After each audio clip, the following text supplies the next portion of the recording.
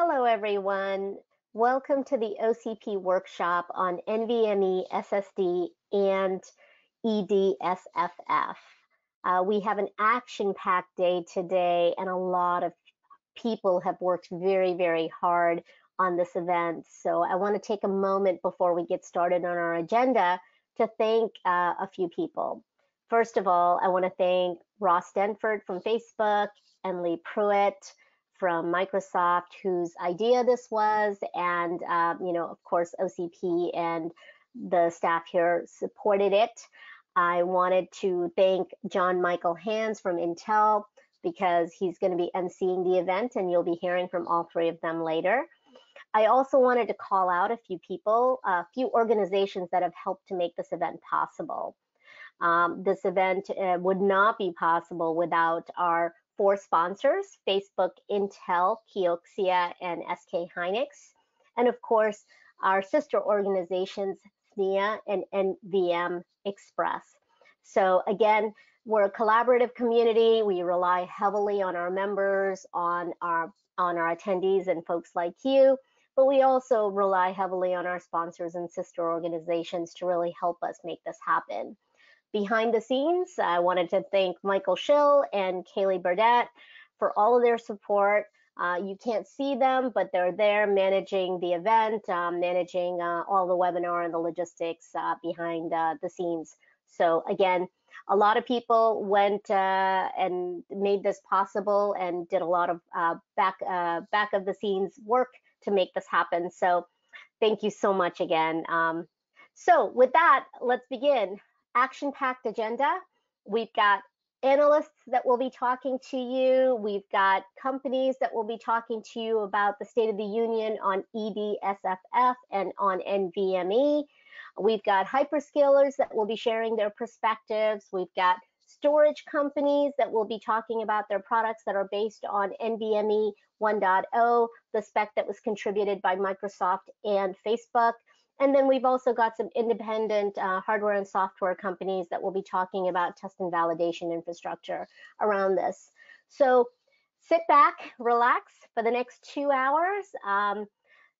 Share your thoughts, put your comments and questions in the chat. I'm sure the presenters and others would like to hear from you. We want to make this an interactive experience.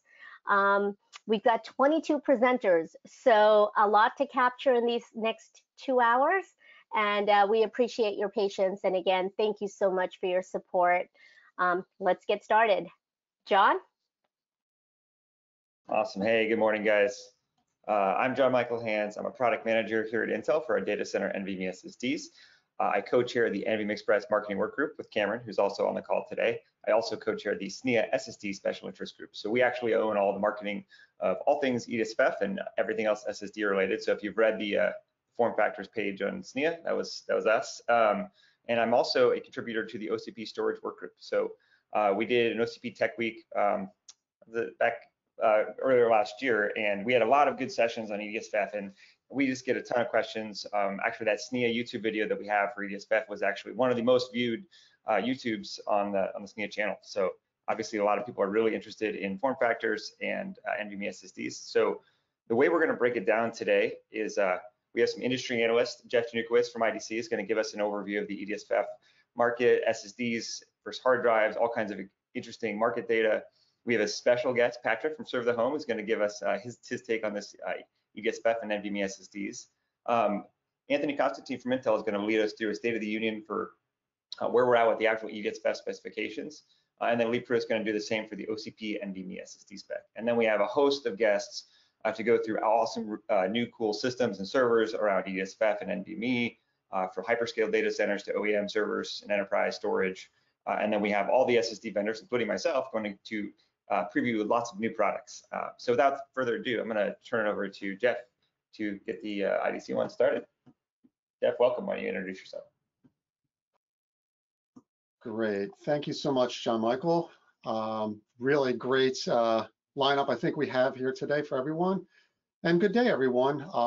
And thank you. I truly appreciate the opportunity, as Jonmichael talked about, really to share with you some of our thoughts and perspectives around the SSD market. Before I get started, I did want to thank OCP, obviously, for putting this together. Clearly a great agenda. As you heard, my name is Jeff Jonmichael, and I work for IDC, leading market research company. And I manage IDC's coverage around storage and memory. And really in that capacity, I spend the bulk of my time looking at the SSD market, which is what I've been doing for the last 14 years or so.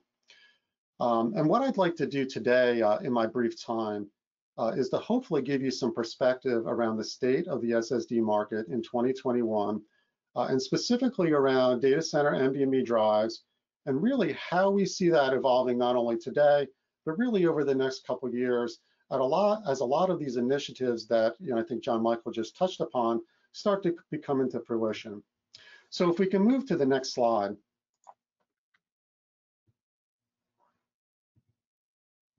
Now, 2020 was clearly an unprecedented year due to the COVID-19 pandemic, and really the repercussions that caused throughout the world and on public health.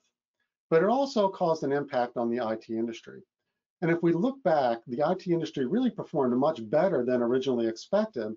And in fact, what we saw is actually an acceleration of many digital transformation efforts from both businesses as well as consumers. And if you look here at the chart for SSDs, as you can see, a long history here, but it also accelerated spending that we're seeing on solid-state storage in the enterprise. And in fact, last year marked a key inflection point for the industry where spending on enterprise SSDs now outpaces that of enterprise hard drives. Now, obviously, this is a little bit of a historical view, but clearly an important one. And the industry has really come a long way to make this transition happen.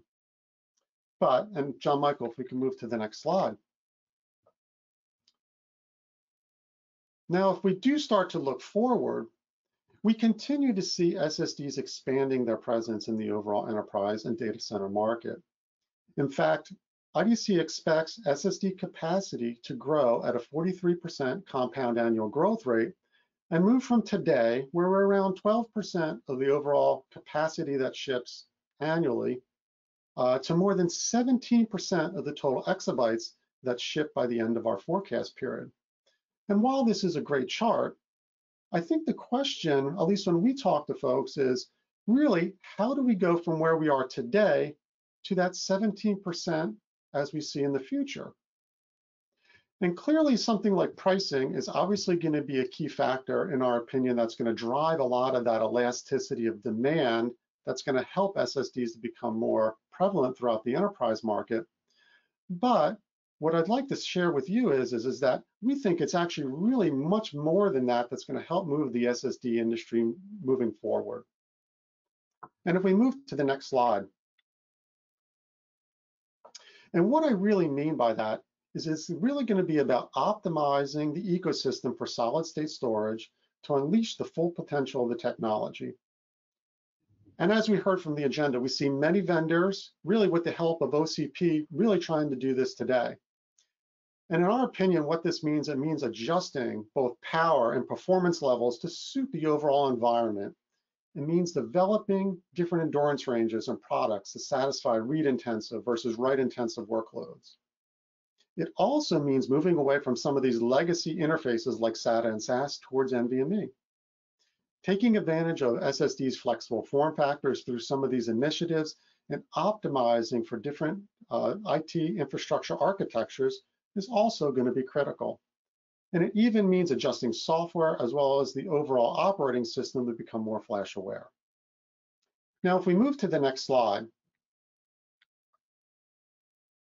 you can see here, if we just look at interface transitions, we can clearly see that movement away from those legacy interfaces that I touched upon, and new interfaces like NVMe that are obviously optimized and created from the ground up around solid state storage media are clearly the future. Now, this does not mean that the other interfaces are going to go away, in our opinion, but today, if you look, NVMe has already moved into the mainstream. And as we look forward, NVMe is clearly the future in the data center market. And this really does highlight just one clear example of the need to optimize to support the overall modern data center. But if we move to the next slide, We're also seeing a lot more segmentation. And we are seeing some segmentation within the overall NVMe market that's going to further help optimize the technology for different workloads, but also different use cases. And this can range from anything from high performance and mixed workload environments to others focused on IOPS or IOPS scaling and read bandwidth, but also very important characteristics like power and cost. And here, if you look at the chart, you can see our view of data center NVMe unit shipments versus enterprise class NVMe shipments. Clearly, we see data center NVMe growth outpacing the overall market. And lots of this is really driven by the cloud and hyperscale markets, but it's really going to permeate, in our opinion, throughout the overall entire market. If we move to the next slide. Really, one of the other key areas that we're seeing, as you heard in the agenda, is around some of the evolution of enterprise SSD form factors. Now, when SSDs first got started, it was much easier to leverage a 2.5-inch form factor, since those were the available slots that we saw in most of the servers and storage systems. However, as we look to further optimize, clearly taking advantage of the flexibility that SSDs can provide in terms of various options for length, width, and height is really going to be the next area that we're going to see the industry as well as OCP focus some of their efforts. And specifically what I mean by that, and you could see a few examples of that here on the chart, some of the newer form factors like EDSFF, specifically E1 long and the E1 short form factors. Now, I don't have any quantitative data to share with you around some of these form factors in this deck, but I did want to let you know in our upcoming forecast that's hopefully going to be released sometime next month, we will be providing some additional breakouts around some of these new variations in a lot more depth. And as you heard through the agenda, I'm sure we're going to hear a lot more about both NVMe, but also the new EDSFF form factors through the course of today's workshop and through some of the rest of the presentations. So if we can move to my last slide, again, I was going to be relatively brief, but to wrap this up, I wanted to give you maybe just a few quick high-level takeaways for you to think about through the course of the rest of today's workshop. And when we step back and think about SSDs, clearly we think we've entered into a new era in the enterprise market with solid-state storage at the forefront of today's modern data centers. And that's really helping drive digital transformation across the overall industry. When we look at NVMe, today, NVMe has already moved into the mainstream, as I shared with you. And when we look at some of the newer versions, and we see some of that sub-segmentation specifically around data center NVMe, clearly we're seeing that's an area where it's going to outpace the overall market growth. And then lastly, when we think about optimizing the overall IT infrastructure, optimizing for solid state to be more efficient, flexible, and scalable is really going to be one of the key factors, in our opinion, to drive the future of digital infrastructure for the overall industry. So with that, my last slide, just wanted to thank you once again. And if you do have some questions, as you heard, we will have a Q&A a little earlier or a little later. But also, if you do need more information, please feel free to reach out. And I look forward to the rest of the workshop. And Jonmichael, I'll turn it back over to you. Thank you. Yeah, Jeff, thanks a lot.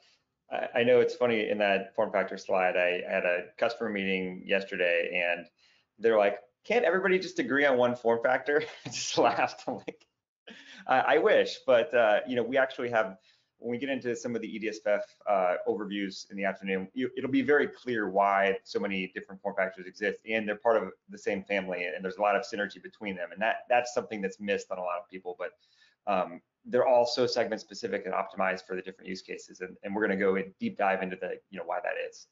So Jeff, thanks again. I'm an avid reader of the reports, so much appreciated. So we have a special guest. Patrick, why don't you come on? Welcome. And I'm also a fan of Patrick's channel. So welcome, Patrick. Why don't you introduce yourself? Hey everyone, I'm Patrick Kennedy. I'm editor-in-chief at Serve the Home. And today I'm going to share a little bit about a media perspective on some of the next generation form factors for SSDs. And if anybody like Jonmichael watches the YouTube channel is wondering what the heck this camera view is, we're having a little issue with the main cinema camera today. So this is what we are. So maybe we can just kind of move to the next slide. Just give a quick overview for anybody that doesn't know Serve the Home. You may wonder why the site is called Serve the Home, yet we are basically the largest server storage and networking review site out there. Originally, the idea was that we were talking about the home directory in Linux, and that was a bad decision, probably in terms of naming that we made in June of 2009. But about 12 years later, it's not going to change. We do our data center reviews, actually hands-on reviews in data centers. We have 3 facilities that we use in the Silicon Valley. So we actually do about 60 to 70% of our coverage is hands-on reviews of hardware. And we've been covering OCP since back in the days when the OCP Summit was a couple folks in the Santa Clara Convention Center. So for quite a while now. And then, just in terms of readership, I guess our, key readers are really IT admins, programmers. We have folks that do IT procurement, and we have what I call server enthusiasts, folks that just like to keep up on the industry, no matter what, I guess, their job role or job function is.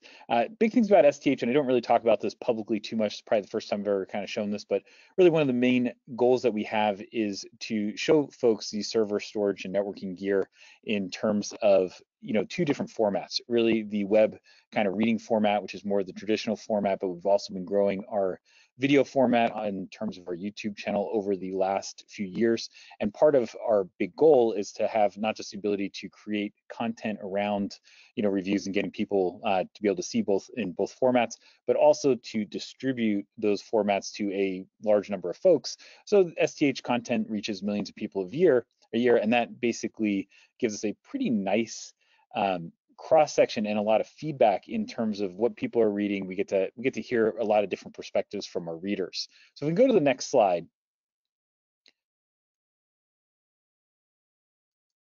Big things I want to cover today are really just some of the insights that we get in terms of what we hear as feedback from our readers, and then also talking a little bit about some of the marketing perspective in terms of overcoming adoption barriers to some of the new form factors, and then just kind of a couple quick closing thoughts. I'm going to pop to the next slide real quick. So we've actually been covering ruler form factor SSDs since 2017. And we've been covering them in a number of different ways. So we covered, I think, the original Intel ruler SSD announcement back at a storage summit a little while ago. But we've also done things like I visited WeWin in Taiwan and looked at their labs where they're creating some of the next generation servers using new form factors for some of the big hyperscalers. I've done Inspur Intelligent factory tours in Jinan, China, where I went and saw some of the cloud servers in China get made. We've covered a number of the different announcements through the years of different form factors.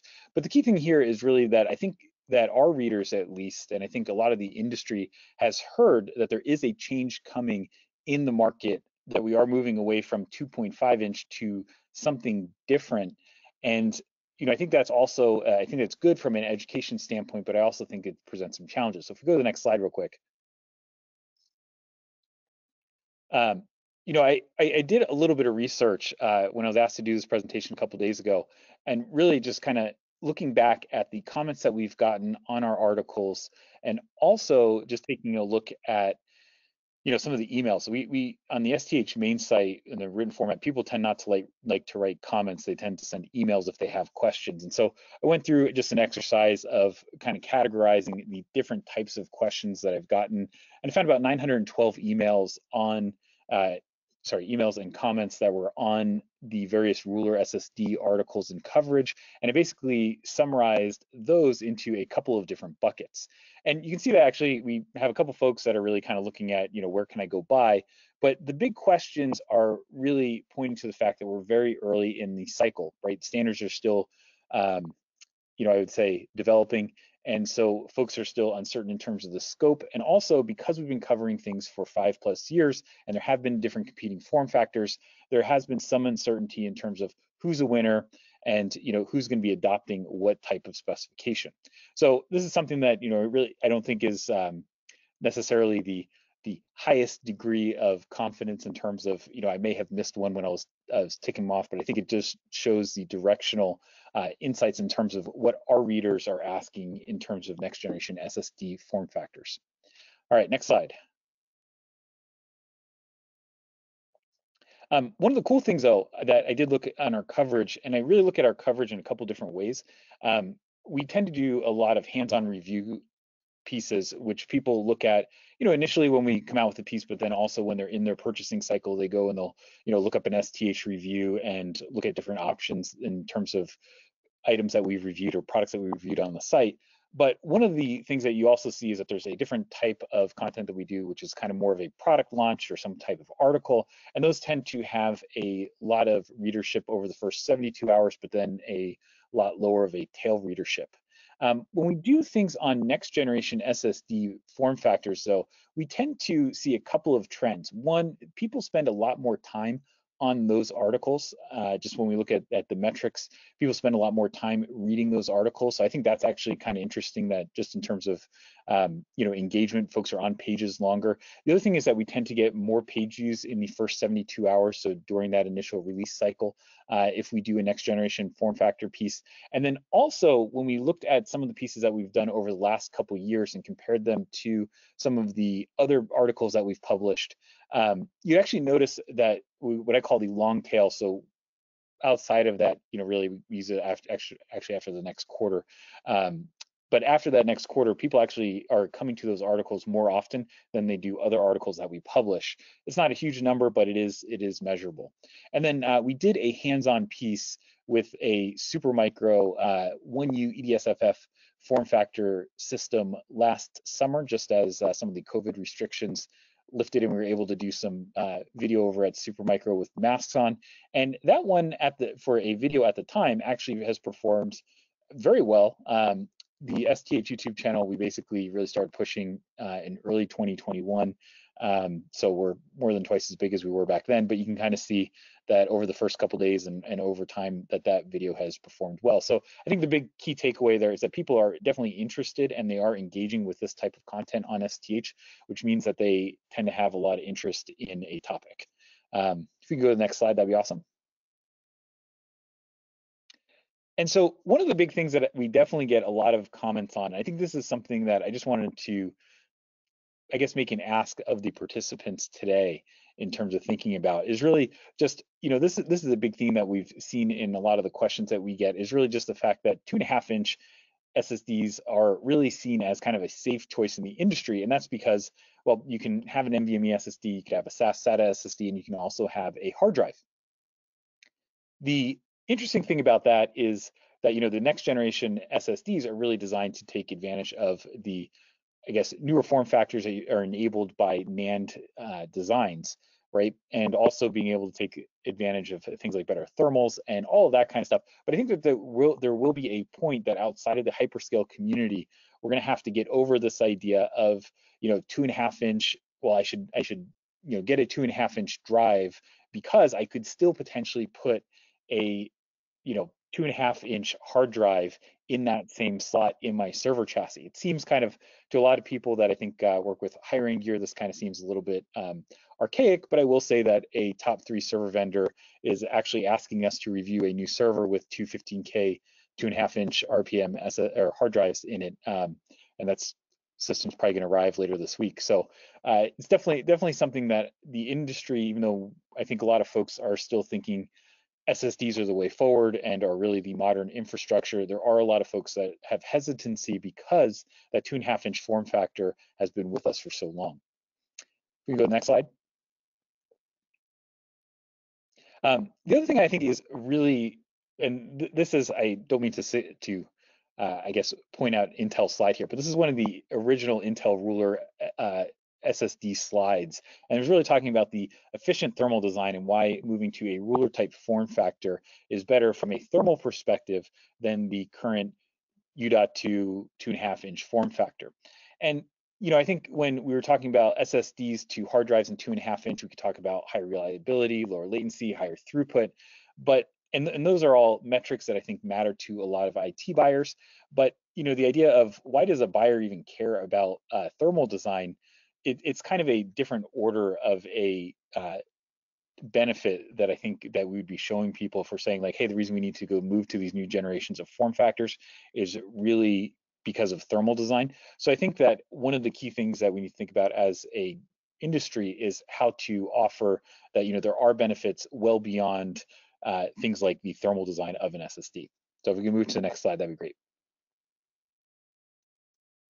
The other big key, I guess, key trend that we're seeing in our coverage and how people are engaging with our coverage is really that there is a divergence in the industry in terms of looking at data center densities. As power consumption rises, not just with this generation, but then into the next generations, what you're starting to see is that there's becoming a classification of data center customers where you're seeing that, the hyperscale folks, I think they all have plans for higher power consumption and higher densities, but there are a lot of folks in, the US that have 208 volt, 30 amp racks that can only fit so much hardware. And so driving more density in terms of systems doesn't necessarily really gain them any large benefit. And this is a Dell PowerEdge XE8545, which that system alone in either configuration basically will use enough power that in that 30 amp 208 volt rack, you can only put one of them and run it at full load. You can't put a second one. And so that's a good example of where I think we're going to start seeing a bifurcation in terms of needs in the industry for folks that need that high density versus, folks that can't take advantage of that high density. And that was when we, if we talk about that Supermicro 1U half petabyte storage server, I think that's a really good example of where, hey, there are certain sets of folks that said, this is great, I can get better density by packing that much storage into 1U. But there are other folks that look at that and say, well, my issue is not my storage density. I really, that's going to use too much power. I can't really use that much storage density. So, if we have one deep learning box in a rack, I can pretty much throw another storage node in there or two, and if that's 2U instead of 1U, I don't really care. And so I think that's also part of the marketing story that we need to tell, which is why these form factors have benefits other than just the extreme density. We can go to the next slide, that'd be great. All right, so I guess just in closing, I think the big key takeaways here are that there is a lot of interest in our coverage. We get to see coverage and we get to see, I guess, interest based on, we get millions of folks coming to STH and we get to see, what they're looking at. So I definitely think that there is a lot of interest in next generation form factors.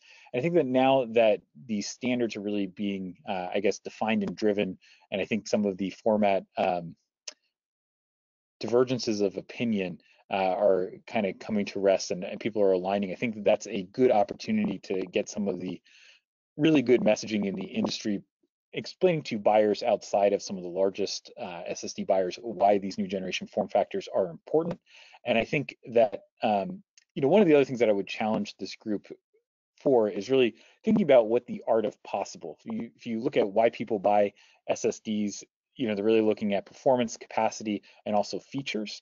And I think that, a new form factor like this has the ability to not just run SSDs, but also has the ability to run other devices like AI accelerators and what have you that are PCIe connected devices. And so having a message around why we're changing from the 2.5-inch form factor that is kind of like that comfort blanket of being able to also put a hard drive in. I think that one of the kind of cool features or one of the kind of cool things that we could do as an industry is really talk about what's the art of possible, what else could we put in those slots, and why that could be impactful for infrastructure of the future.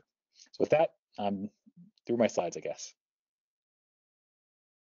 It's fantastic, Patrick. I'm good to see that ruler slide I made in 2017 is still getting some airtime. as the product manager for that. Yeah, no, Patrick, and I couldn't agree more. I think on your site you say stuff about, being the end of SATA and be excited that that's close. And I think you'll hear it today. I think all of us from the SSD vendors and everybody in the industry is ready for that era to end. And we've got so much better products and they're here. You'll also hear, I think, from the vendors this afternoon, E1.S is not going to be just a small fad or just another niche use case. This is going to be the next generation of NVMe SSD form factors, and it will see use in enterprise. It'll see use in cloud, and I'm really hoping it gets down and trickles down to the enthusiast and desktop and high-end, because I just really like it. It's really cool form factor. So we'll see. I'm holding my breath. Awesome. Yeah, Patrick, thanks again. Really appreciate coming on and sharing your thoughts. Again, really enjoy the channel. And for anybody who hasn't watched Patrick's channel, check it out on YouTube. Lots of very good reviews of most of your guys' products here. All right, thank you so much. Thanks, Patrick. Okay, well, thanks guys, that was awesome. The next one we're gonna do is Mr. Anthony Constantine, who's my dear friend from Intel, is going to share the State of the Union on EDSFF, the actual specifications. I know we kind of did this backwards. I'm going to give a, what I'm going to do is give an overview of EDSFF, kind of a quick introduction, kind of later this afternoon, just before we do the SSDs, to kind of recap on for anybody who needs that kind of intro. I was hoping that everybody watched that SNIA video where we have a pretty long format of like introduction to all the EDSFF form factors, but Mr. Anthony is our representative into the SNIA SFF work group, who actually does all the hard work of actually creating the specs. I just read them and make products based on them. So Anthony, without further ado. I'm not the only one that does the hard work. Everyone else on this, or a lot of the presenters on this call, spend a lot of time working on these specifications. So in any case, thanks JM for the introduction. As he said, my name's Anthony Constantine. I'm a principal engineer at Intel, and one of my key responsibilities is the EDSFF specifications. So jumping into it, what is EDSFF? I've kind of gone through this probably over the last few years, because I think this has been about a 4-year journey now. But really, EDSFF is a series of specifications originally meant for multiple SSD usages. During the development of the specification, we were focused on key areas of improving the SSD design while balancing the needs of both the host and device. What we've come to found is over time, we believe these usages are growing beyond the SSD. We hit something as far as during the development that, hey, this could also be used in some of these use cases, like Patrick previously mentioned, like looking at low power inference, or even potentially memory devices. So really, we're seeing the usages growing beyond the SSD. But in that, there are multiple usages, and that drives multiple form factors.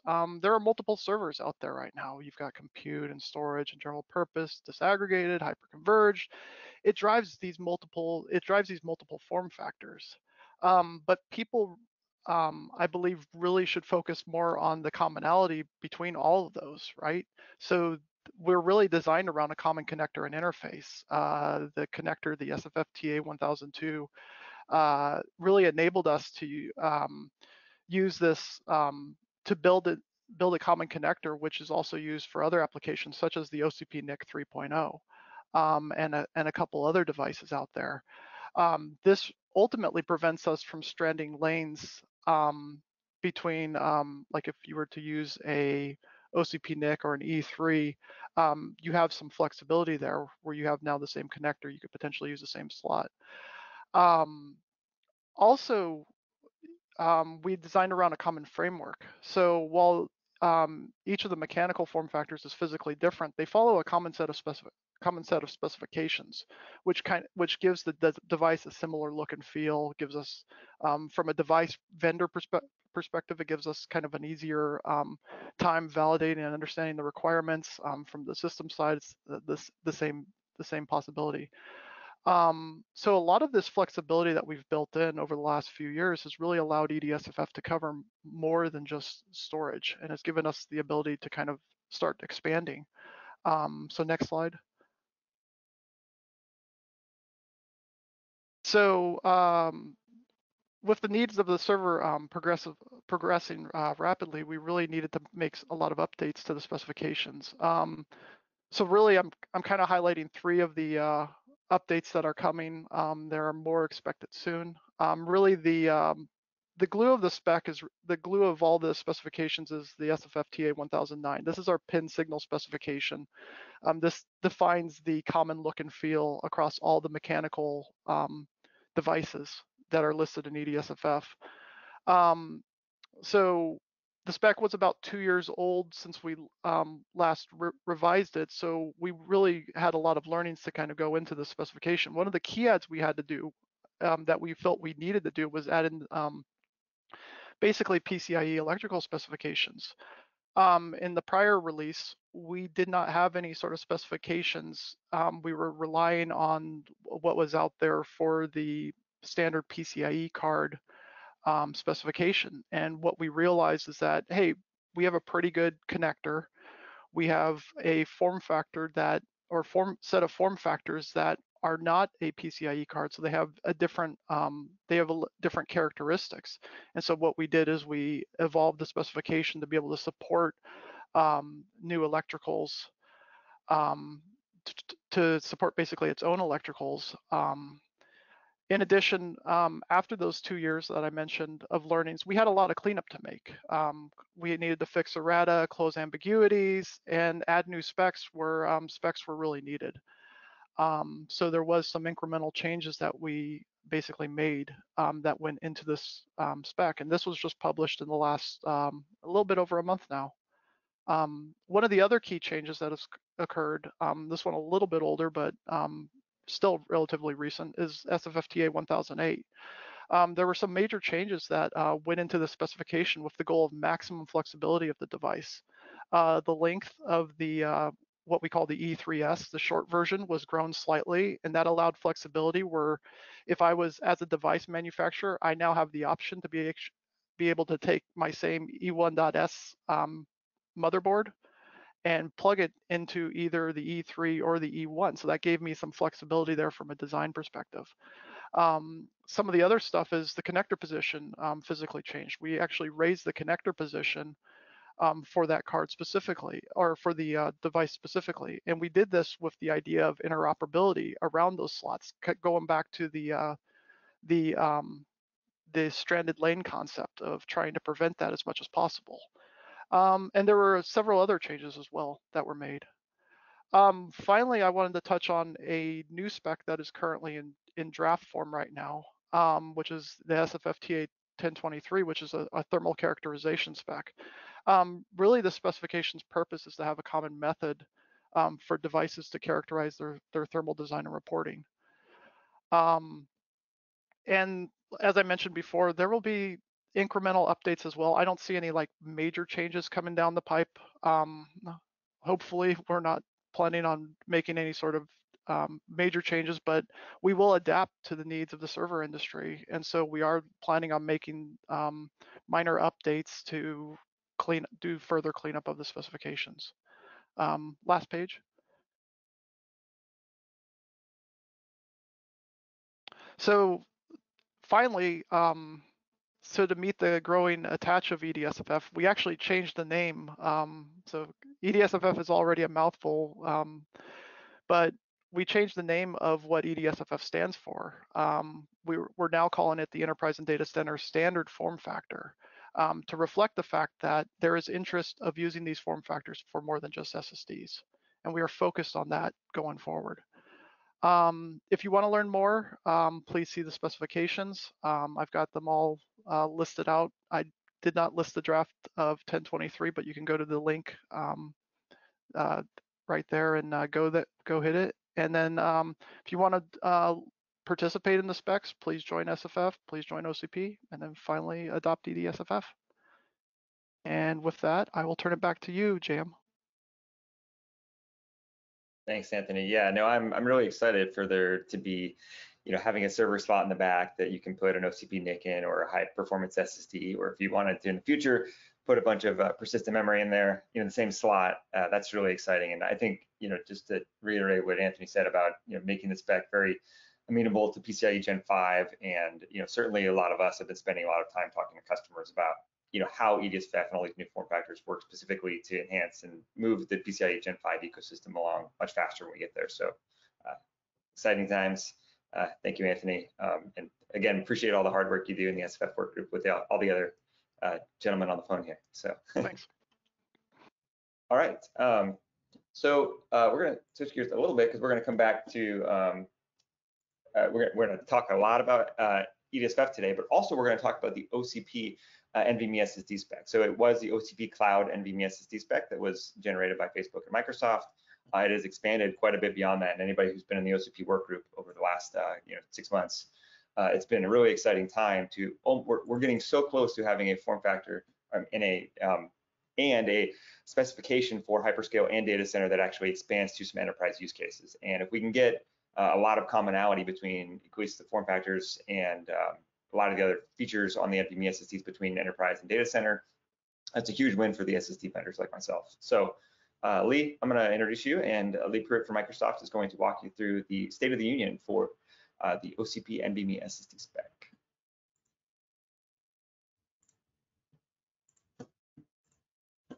Oh, good morning, Lee. Oh, I think you're on mute still. There we go. The organizer muted me and I was cut off. So yes, Jonmichael, thank you for the introduction. I wanted to kind of touch a little bit today on the upcoming 2.0 version of the OCP specification. We have been diligently working on this over the last year since the 1.0 introduction of the spec from Facebook and Microsoft, and we have quite a few major additions as well as a whole heap of minor additions and clarifications. So some of the big additions here, one that Ross drove into the spec was a latency monitoring feature. This is a log page and a get set feature combination that together allow us to set up bucketing for the latency measurements of IOs. And this is a very cool way to be able to quickly identify latency outliers and where they're coming from. So in this case, oftentimes, unfortunately, there's sometimes some finger pointing between the host and the device on where these things happen. And in this case, this is going to tell us exactly at the interface which side the problem would lie on and how we can then debug it very quickly. Some more additions. We've done so basically another log page called the unsupported requirements log page. This is kind of interesting in the sense of, hey, you know, as we add new features and as devices evolve, obviously we're going to have devices that come in that aren't going to meet some of the new stuff, but they will over time. And so how do we kind of monitor or understand in our fleets in the field what a given device does do and doesn't do. And so with that, we can then tune the software to very quickly and easily work with devices that may not have all the latest and greatest yet. Another one is we've added some additions. This is from an escape in the field from Microsoft specifically, where we were having some data loss possibilities that we wanted to close with PLP cap failure. And so we now have the ability to tune that, well, how often the device looks and adjust the time between so that we can minimize possible data loss scenarios. There's thermal throttling requirements, a lot of stuff around the basic management command and also the additional security requirements, which we will always be adding more security requirements because the security folks are always coming up with new ways to plug holes that hackers are trying to circumvent. As well as one of the interestingly surprisingly robust topics in the spec is the label requirement.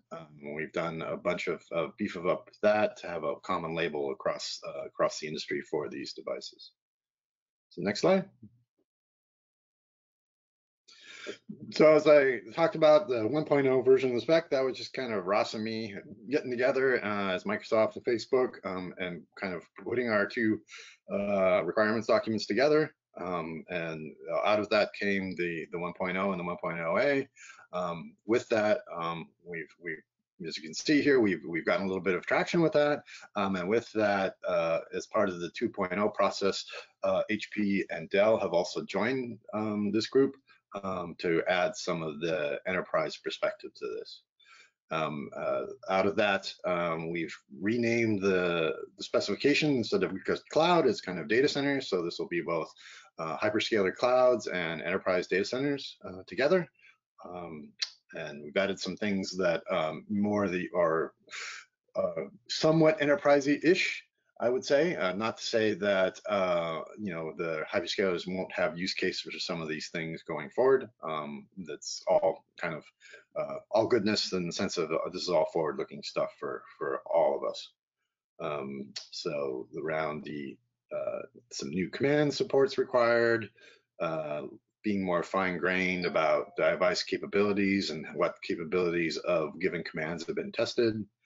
Maybe the big one really is the full-on NVMe MI support, so MCTP and all that. Some of that is, shall we say, also forward-looking for certainly for Microsoft, if not Facebook as well. So that's all goodness, and makes Austin Bolin very happy that we're all adopting that. Some more component measure and authentication stuff that's around security again. And then the device profiles is really, at the end of the day, yes, there are some differences that we kind of have to account for, but the idea is that the specification as a whole, derives all of the different requirements for all of us. And then at the end of, say, maybe the manufacturing line, we hope that there's just a few switches that need to be thrown that kind of tunes the device for one use case or another. Next slide.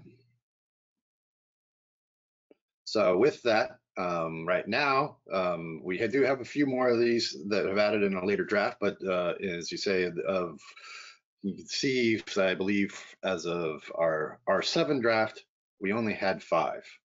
So there were just 5 differences between the hyperscalers and the data center folks. And some of these are really not, protocol or low layer difference. It's more how things are kind of configured within the device. So you can see things around default block size, some things around the number of namespaces to be reported, retention, that sort of thing. And then, how thick we let you make your M2s. But of course, since M2 is going away, as we were talking about all day today, that hopefully is not a big thing. Next. So kind of, I don't need to go through this in detail. This is kind of an art chart here. This kind of just talks about some of the minor additions that we've done across the spec. So little things that either came up, questions from vendors, things that we found, so failure analysis in the field that we wanted to close gaps on, all that sort of stuff. And with that, thank you for your time.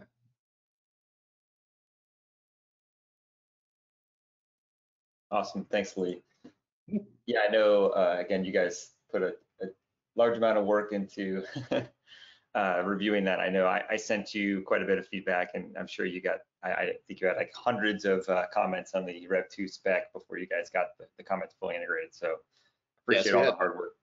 We had on the order of 270 comments from all of the vendors and other interested parties. So that was very good. Really good feedback. Took us a while to get through it. We've gone through that now, and yeah, so thank you everybody for your hard work and input. Yeah, if it wasn't clear, from the SSD vendor standpoint, to be able to have like one common firmware and there just be like 1 or 2 tiny changes between some of these major customers is a huge win, and it's going to be greatly accelerate the time to market for many of these new NVMe products. I know that's been a really challenging part of SSD vendors supporting a broad set of enterprise and cloud requirements across a bunch of different product lines, and this will really help. I've been telling my product teams every day, like, this is the great spec, just implement everything. We're gonna go for it. It's gonna be the future that we standardize on. So thank you again, Lee and company. So, all right, so the next part of our agenda is when we start getting into the system implementations. We're first, Ross, I'm gonna have you kick us off, and then we're gonna go into Mr. Paul Kaler from HPE, Mr. Bill Lynn of Dell, and then Jonathan Hinkle of Lenovo to walk you through some of the new systems. First, Ross is going to tell us what Facebook is up to with EDSFF and some of these new form factors. So let me pull up your slides here, Ross. And Great. Thanks, Jonmichael. Let's wait for the slides here, and then we'll get started. It's Great to be here today. This is like the friends and family of storage day. So, great. Thank you. So let's start off with Facebook today. We have 3.3 billion people monthly using our apps and 2.6 billion people daily. It's a lot of people, and we want them to have the best experience possible. We want to have a great experience and just be able to be more connected in the world. If you look at this picture here, this is one aisle and one data center with lots of storage, compute, network needed to give our users the best experience possible. This is just one aisle, one data center, and we have a bunch of data centers. With that, let's go to the next slide. Let's talk about E1S and 25mm flash platforms. If we start off to the left here, you'll see a 25mm E1S latch. What's really nice about this is it enables us to quickly service the box, pull the drive out of the box and back in. Going down on the left, you see a 1OU blade. As you can see, the blade can quickly and easily be serviced in the box. You see how there is storage in the front of the blade and compute in the back of the blade. Then continuing down here, you see the 1OU blades in a 4OU chassis. As you can see, there are a lot of blades in this chassis, enabling great density. Then on the right, you see a chassis with 2OU blades and how it gives you more flexibility within this chassis for other options. And that also enables us to build a rack with up to 96 blades. You see the picture on the right. It's a lot of blades in a rack. So what does this result in? At the end of the day, this benefits us with high density. This can enable up to 6 petabytes per rack. That's a lot of storage. Low airflow, CFM per watt. We certainly don't want to run out of airflow, and we certainly don't want to run out of power. It enables flexible CPU to flash ratios. People have lots of needs of what this ratio should be, and this is very flexible in that it allows lots of mix and matching and great serviceability. We got to keep all this equipment running and make it work. And so it works really well for that. And let's go to the next slide here. Let's also talk about the data center NVMe SSD specification. As it's been talked earlier, it really aligns the SSD needs and requirements between hyperscalers, OEMs, and the SSD makers. What's included, it talks about NVMe Express, PCI SIG, smart logs, reliability, thermal, power, security, form factors, SMBus tooling, everything needed to build a data center NVMe SSD. If you look down at the bottom of the slide here, there's a link to the 1.0 specification. You can find this under the OCP contributions. And it's a great resource for this. Version 2.0 is coming soon. And this, what this all amounts to is the data center NVMe SSD and E1S, the next generation technology, and they're ready now to solve today's problems, which is great for our users to have the best experience possible. So with that, thank you for your time today. Thanks, Ross. And yeah, if you guys are members to the OCP storage work group, that's where the draft specs get sent to the distribution and mailing list. So if you are part of the OCP storage work group, just sign up for the email list, and you'll be able to see these 2.0 specs, and you'll be able to see how the sausage is made. There's a lot of back and forth on as these specs get iterated. All right, so thank you, Ross. Cool. Paul, let me pull up your guys' slides here, and we will be on our way. And Paul, why don't you introduce yourself while I'm doing that? You bet. Hey everybody, my name is Paul Kaler. I'm a future storage architect for HPE. And so today I'm going to talk to you a little bit about what, we got the wrong slides there. Whoops. I think we've got the, we're going to talk a little bit about how E3.S enables next gen devices. I think we've got a lot of people talking about that. And then we're going to touch on the kind of how we're dealing with open NVMe SSD specs with the data center in OCP NVMe spec as well. All right, so let's jump into it.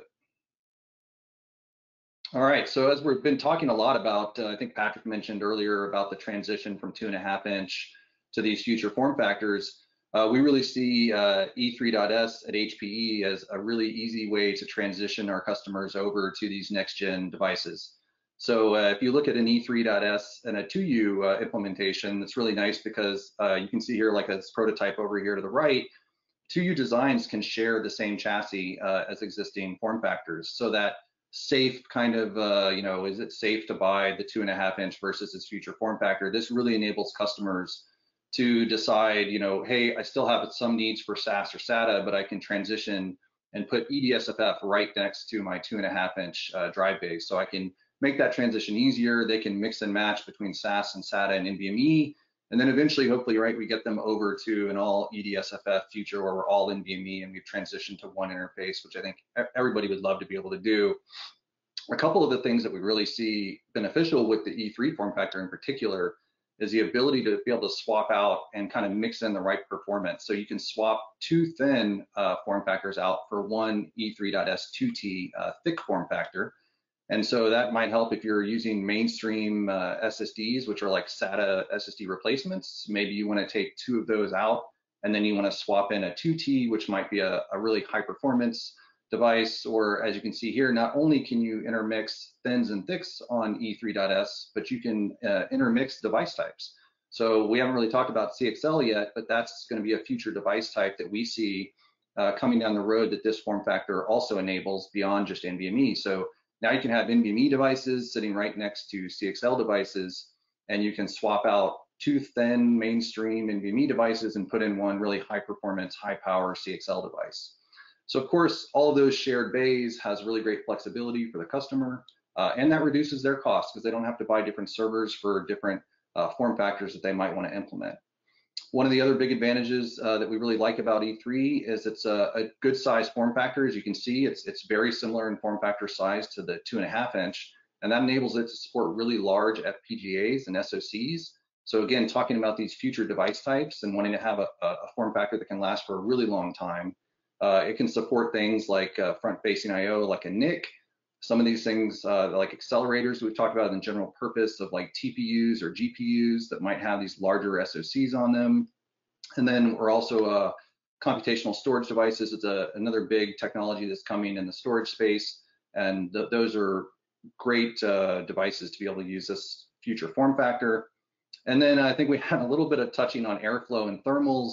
I think Patrick was mentioning that and said, hey, that's kind of hard to sell, but one of the advantages here really is it's not just in the form factor that provides it, but it's really that enables higher TDP downstream components, right? So now you might be able to fit more GPUs in your server. And so I think that's how we're going to approach it when we talk to customers is, hey, this is a better thermal advantage, you get more airflow. And hey, but the real reason why that's interesting, why do I care, right, as a customer? Well, because you can put, a higher TDP CPU in here, or you can put more GPUs in the box now. So that's something that really enables. And then of course, it also enables higher performance devices themselves because we can cool them because of the better airflow. So we can jump to the next slide. All right, so let's talk a little bit more about, well, why is the thermals better and how does that enable all that great stuff with better TDPs downstream? Well, it's pretty simple if you just look at this. This is a scaled version over here on the right. You've got the E3 connector, and this is great because this is the shared connector that we talked about earlier. This is the same connector that E1 uses and E3, so it's all the same unified connector. And you can see for a by-4 interface, 4 lanes of PCIe, compared to the 2.5-inch SFF 8639, it's maybe half the size, it's a little bit more than half the size, but that of course means we can make smaller backplanes. That reduces the airflow impedance, and that means higher powers capable up to 40 watts for a E3S 2T thick device. And of course that we believe from what we're seeing in the industry right now on PCIe Gen 5, that's going to be a great enabler of that technology because to saturate a PCIe Gen 5 interface, you need a lot of power. That's a lot of horsepower that you need there. Same thing for CXL devices. They're using the same PCIe Gen 5 by 4 interface. So that will really enable full saturation of that interface. And not only that, but as we see this connector have really, really good SI, and we expect it to be able to get to PCIe Gen 6 SI capabilities, this 40 watts provides a really great thermal room to grow, so that even when we get to that PCIe Gen 6 type of performance, we expect this connector will still give us the thermal capabilities to have those type of devices at full performance. And then one of the other things I wanted to touch on was, cost-effective performance scaling. Again, talking about the mixing and the matching of E3 thin and thick devices really allows a customer to kind of dial in the performance that they need. So if they wanted to optimize their performance and they didn't want to have too many devices, but they wanted to go to fewer thick devices that were really targeted high performance, they can do that. And by reducing their device count, you may not have to put in PCIe switches. You can imagine if you had, a box that had just tens and tens and tens of devices, at some point you're going to run out of PCIe lanes, you've got to add switches. So this really enables them to reduce that. And of course, that gives you a higher MTBF. The fewer devices you have in your server, you get higher MTBF and a lower solution cost if you don't have to add PCIe switches. And then wanted to talk a little bit about 1U as well. The E3 thin variation is really great for 1U. It gives you good performance density. You can see here the picture at the bottom here. You can now fit 20 drives compared to 2.5 inch. So it gives you twice the IOPS and bandwidth. So that's a great benefit for 1U as well. And that enables us to use the same form factor across both of our 2U and our 1U portfolio, even in blades. And so this is great because we can kind of consolidate our form factor and volumes down to as few form factors as possible. Let's go to the next slide. All right, so here I wanted to touch a little bit about how HPE kind of got interested in the OCP data center NVMe SSD spec. So if you guys aren't aware, HPE typically, we develop our own custom firmware specifications we have for many, many years. And we do that because there's some critical benefits that we get, right? So we can ensure consistent behavior across our entire drive portfolio. That really lets us do things like specify any kind of vagueness that's in the industry standard specs. We can specify that to be, this is exactly how we want it to work. It also allows us to specify any optional features and make those mandatory, so we get really good consistent behavior across multiple suppliers, which leads right into great assurance of supply, right? Because now you've got that consistent behavior across multiple sources, so you can do multi-sourcing. We also were able to add some additional telemetry and metadata logs into our firmware specs, so that lets us do faster issue resolution and figure out and debug things when they go wrong. Then, of course, we learn a lot of lessons over time, so we can spec those things into our specifications and get improved quality over time from doing that. So when we looked at the OCP cloud spec, we saw a lot of that same stuff going on in there and said, hey, this is great. We've got a lot of commonality with that, a lot of the same features and requirements. So we started looking at that and saying, well, okay, if we could leverage that spec and add in some of our requirements, we could really drive some economies of scale, then that would really improve quality again, because there's, like Jonmichael mentioned earlier, if everybody can be developing one single firmware and everyone's testing that one single firmware, that results in a lot better quality. Hopefully that's our goal. One of the other big benefits I think you'll hear from later from some third-party testers, right now you have an open requirements document. It's great because they can look through that spec and they can know exactly what they need to write their test spec to. There's no kind of hidden features or anything. So they can have a really complete third-party test, a spec, and that gives everybody, of course, better quality as well, because more things are getting tested and it's very open and transparent. So as Lee was talking about, HPE, Dell, Facebook, and Microsoft, we've been working towards this common spec for both the enterprise and the cloud use cases combined. We've added some new things that Lee went over a whole bunch of those. One of the big ones was we added in E3.S, and of course that's part of the EDSFF family. And the great news is it's almost complete, right? So that's awesome. We've been doing a ton of work on this. We hope to be releasing the final specification very soon. And with that, I'll kick it back to you, Jonmichael. Thanks, Paul. Yeah, and just to reiterate what Paul said, I'm so excited for low-cost, flexible attach of NVMe devices on standard enterprise servers, just to be able to pick what I want and not pay a bunch of extra money for backplanes and power supplies and crazy fans for NVMe. To be able to have NVMe as a first-class citizen in enterprise servers is going to bring me much joy, Paul. So that'll be great. All right, we are going to go to, oops, sorry, Bill. We're going to rewind back to Bill's slides. Sorry, I got a little out of order here, but Bill, welcome. Thank you, Jonmichael. My name's Bill Lynn. I'm a system architect with the server division at Dell, and I've been working on the E3 form factors for several years. So let's go to the first slide.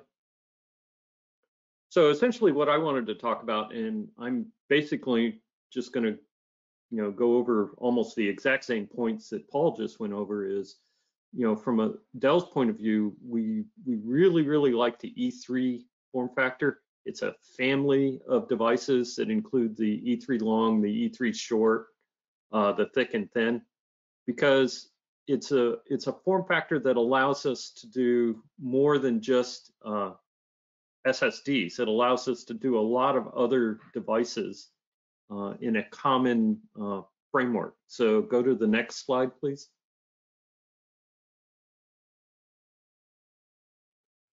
So like I said, it's a family of devices. We can have a common device bay mechanics where smaller devices fit into larger bays, larger devices can fit into multiples of small bays. One of the nice things about E3 is it supports multiple link widths. We can go by 2, by 4, by 8, by 16, which means not only can we do SSDs, we can do front-facing NICs, we can do storage class memory, we can even do low to mid-range GPUs for inference or some other use cases. The E3s have, we went with a wraparound carrier for the E3s because one of the issues that we ran into in the beginning was every OEM likes to customize their ID look and feel, and the wraparound carrier allows us a lot of flexibility in that space and still allows us to use a common device. So if you go to the next slide, please. If you look at it from a system point of view, as Paul showed, the E3 in a 1U server configuration allows you a bunch of options. You can either completely fill up the front with 20 E3 devices, which gives you an incredible amount of performance, or you could fill it up with 10 E3 2T devices, or the thick devices, which is roughly equivalent to what the 2.5-inch drives do today. So that makes for sort of an easy migration from the 2.5-inch to the new E3s. But one of the things that Dell's really excited about is, given the higher performance processors and memory and the GPUs, we now have to think of airflow as a device or a component of the chassis design. So having this form factor allows us to put in large airflow channels and still maintain a very high level of performance. So we can basically carve out a big channel in the middle of the server for airflow to cool the CPUs and all the downstream devices, and still have up to 16 E3 devices or 8 E3 thick devices. The other thing it allows us to do is intermix SSDs with, like I said, storage class memory, or the full height 2X devices that could be either IO, could be a NIC, it could be a GPU, anything like that. So this form factor gives us a lot of flexibility. If you go to the next slide. Here's some 2U examples. We can put in up to 40, or yeah, in this case, 40 E3 devices and still have lots of room for airflow. Or we can, like I said, carve out the center channel for airflow for the downstream devices and still have up to 32 devices. Or, if you wanted to do intermixing, you can still have an airflow channel and you can put in, storage class memory, front-facing IO. Just, it gives us a phenomenal amount of flexibility, not only in the form factor, being able to provide airflow, but the higher power on the devices also allows us to do some interesting things.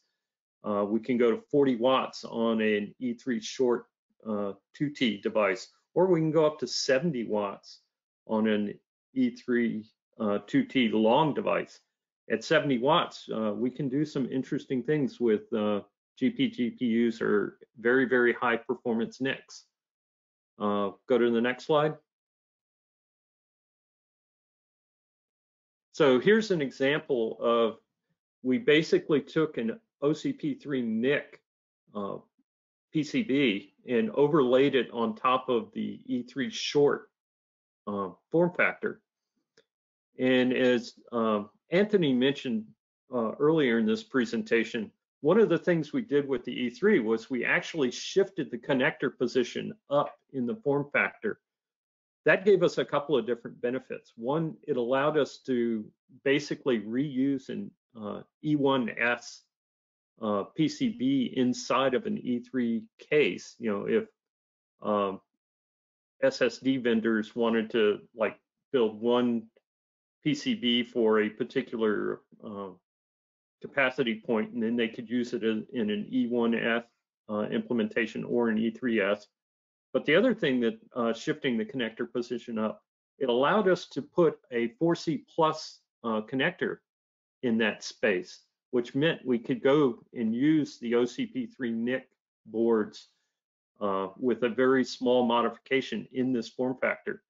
And if you have a thick device, you can also fit the connector cages and everything else. So the E3 just gives us a huge amount of flexibility. That extra tab at the bottom of the 4C Plus is used for all the sideband signals that the OCP3 NIC needs. But another possibility is we could use that as a higher power tab that we can bring in additional power and maybe go beyond the 70 watts. So this allows us a huge amount of flexibility, and Dell is really excited to see where we can take this form factor. And with that, I'll turn it back over to Jonmichael. Thanks, Bill. And yeah, it's funny, you know, Bill and I have been talking about E3 and EDSFF for a very long time, so I'm glad it's finally figured out the final spec, and you know, we're generating lots of awesome products in the roadmap to go support that. So thank you, Bill, and I'm going to welcome Jonathan Hinkle from Lenovo. Jonathan, why don't you introduce yourself? Hi there. Yes, this is Jonathan Hinkle. I'm a distinguished researcher at Lenovo, and today I'm going to be talking to you about what's shipping now in a server near you, EDSFF. Next slide. So what you've been hearing about, I think, especially with the previous presentations, the promise of EDSFF, we really created this family of devices that were truly optimized for the data center. And that's better cooling, better power delivery, the density of drives, and also future-proof for interfaces like CXL, where you need the 32 gigabits per second faster, along with PCIe, and interchangeable even in the same slots, which is a very interesting feature. So we have new applications we can support, such as memory. I presented last week at the Persistent Memory Summit, how we can expand memory over CXL, these new form factors. And also accelerators, where you can do computation on each device and scale that out in the number of devices. But all of our EDSFF designs, they all support that same industry standard EDSFF connector, which is really a key aspect of the behavior and where they all come in this common family. We see value in the E1.S, the 1U rack space optimized E1.S, which really can go into any server, 1U server, and so on vertically. And also in the E3S is sort of a 2U optimized form factor that fits well and allows for higher power when we want those higher performance kind of drives or higher performance kind of devices. And then there's E1.L, where you have the highest capacity, and you can do that remotely. And so with all of these, we've been talking about these benefits that we expect and you know, concepts around it for a long time. You can see a prototype from one of the earliest E1.S from Lenovo. But now I get to show you a little bit more in actually what's actually shipping now. So it's not just, I heard the question was, when will servers have this? And thankfully now we can say it's today. So next slide. So this is Lenovo's newest line of 1U server. We basically have support for EDSFF E1.S. This is our high volume mainstream general purpose server for both hyperscale and enterprise. Lenovo has significant business both in hyperscale and enterprise, all the way down to SMB and up to the tier 1 hyperscale. So we want different offerings that allow for leveraging these values in different spaces. So I get to tell you a little bit now about what are the use cases that we can see leveraging the technology and actually into a product. This one has 16 E1.S drives. So where we typically have only 8 or maybe 10 U.2s today, this can fit 16. So we get at least a 60%, up to a 60% storage performance increase. We have this number of by 4 NVMe drives with the E1.S. At the same time, these are lower power devices. So each one of these is easy to cool. It could be around 12 watts, for example. And also there's a spacing. You can see the opening here. Once you take off these little front panels, you can see the spacing. So we have plenty of airflow for the drives themselves, but also not just the drives, but the processors and the memory behind them. So it really gives you this optimized airflow for system TCO. Also, these are mainstream NVMe drives, so we don't have to have the highest power. Certainly, we can have higher performance SSDs in the E1.S up to 25 watts in the future, and especially like you saw some of the designs that Ross showed. But these are mainstream NVMe drives, so they can be basically lower cost overall and giving the lower power, but then give us higher performance. So this is our general purpose server shipping today. Next slide. So another way we're able to use E1.S is in our SR670. It's really focused on AI acceleration. And so this is a 3U box, and you can see there's a large number of slots here in the front for an adapter card, for adapter cards. And basically, we have some other offerings where we have 2.5-inch U.2 and so on to feed the data, basically to feed those accelerators especially for AI. But the problem is basically we were taking up space for the slots. And so with EDSFF E1.S, we were able to fit 6 E1.S drives in a more dense configuration and allow for the highest performance and higher capacity while still enabling more space for AI accelerators, which is the main purpose of the box. So in this case, we're really leveraging that density and allowing for a greater capability of the other purpose of the box, which is really around these GPU slots. So next slide. So this is another way we've been able to use E1.S is through switching out the 2.5-inch drives in each one of these blade servers. We were able to also support 6 NVMe drives with E1.S. And so previously with the 2 drives, then we could do a mirror, we could do some kind of basic storage in a blade server, but it was still limited. And so with the E1.S, we were able to put in 6 and get a really high performance and still get good airflow where it doesn't block the airflow to the processors. You can see down here, there's 2 processors in each one of these compute sleds. There's a bunch of DIMMs, I/O, all contained in this small half-wide. And in basically a 2.5-inch drive, we can barely fit 6 maybe, but you can't fit that across. But you can't fit that in the depth with the DIMMs. But here with E1.S, we're able to fit 6 drives in that same blade. So now we get enough capacity and enough storage performance to make it really useful for new workloads where that wasn't enabled before. So I think that's it. Thank you very much. Thanks, Jonathan. These are awesome systems, mostly because they have an Intel SSD in them. Yeah, and just the coolest thing about EDSFF, and when we tell customers, like, you have to have U.2 performance in a smaller form factor, and it's literally exactly the same performance as our U.2 version of the P4510 in a smaller form factor. It's an awesome product. And we're going to hear all kinds of new awesome products here very shortly. So thank you, Jonathan. I really appreciated that. Let me pull up the next round of slides real quick. I don't know why my Outlook decided to open in the window that I'm sharing. That's not a good thing to do. But let me pull up this.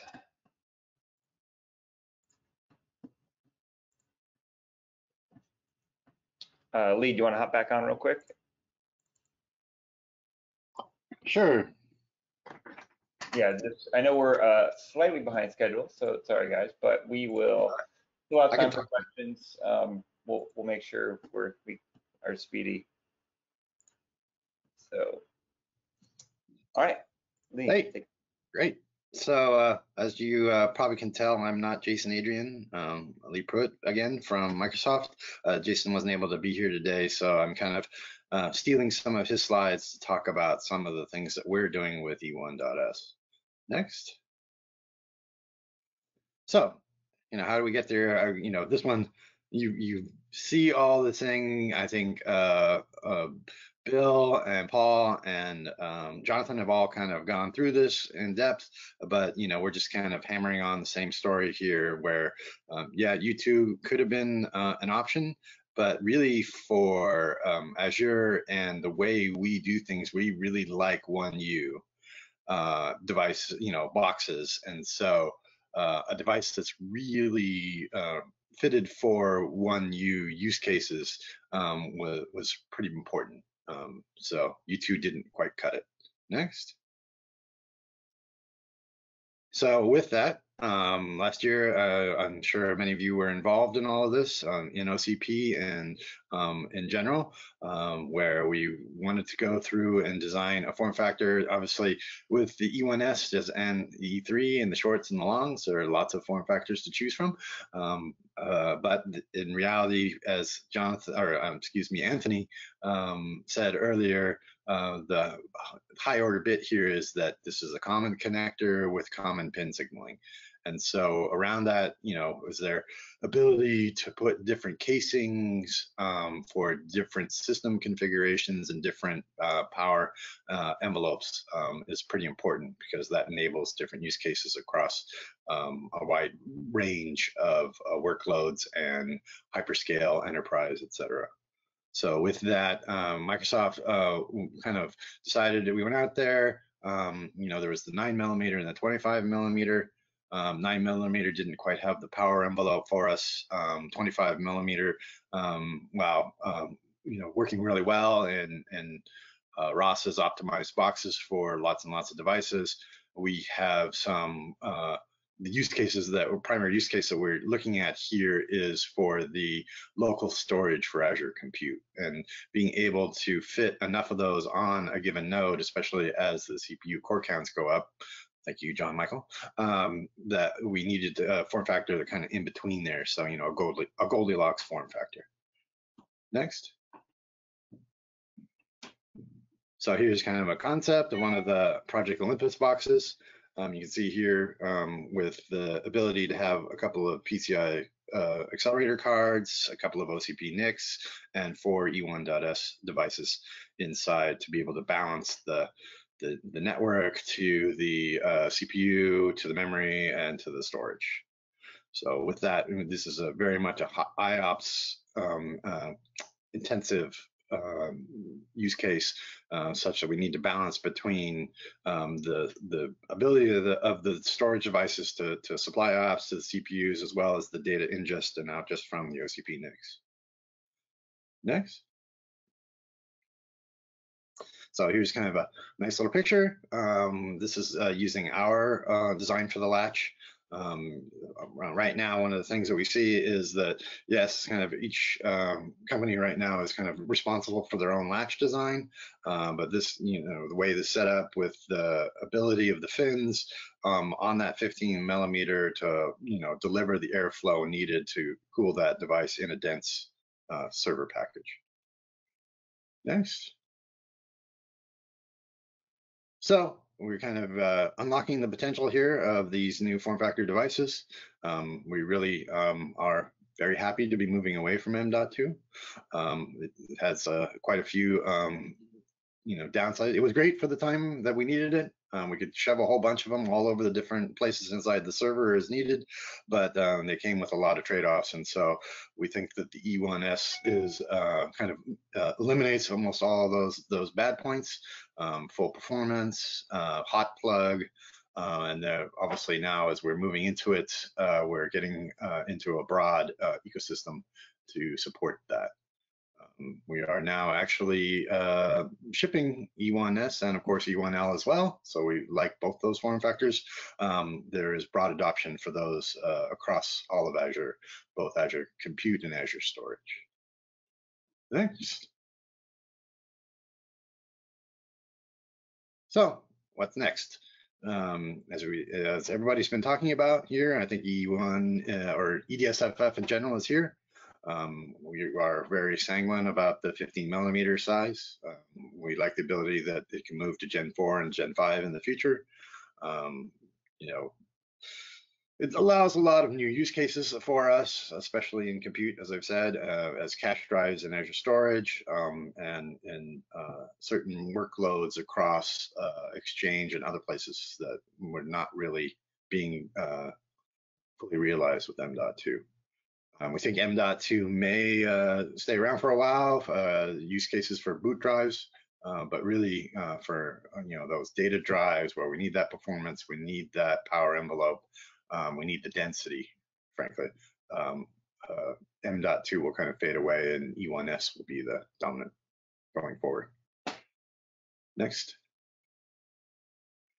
So I think Jason wanted me to make sure that I plugged the broader community. Please get involved, please contribute. One of the main areas that we really would love to see some more innovation in is the latch design.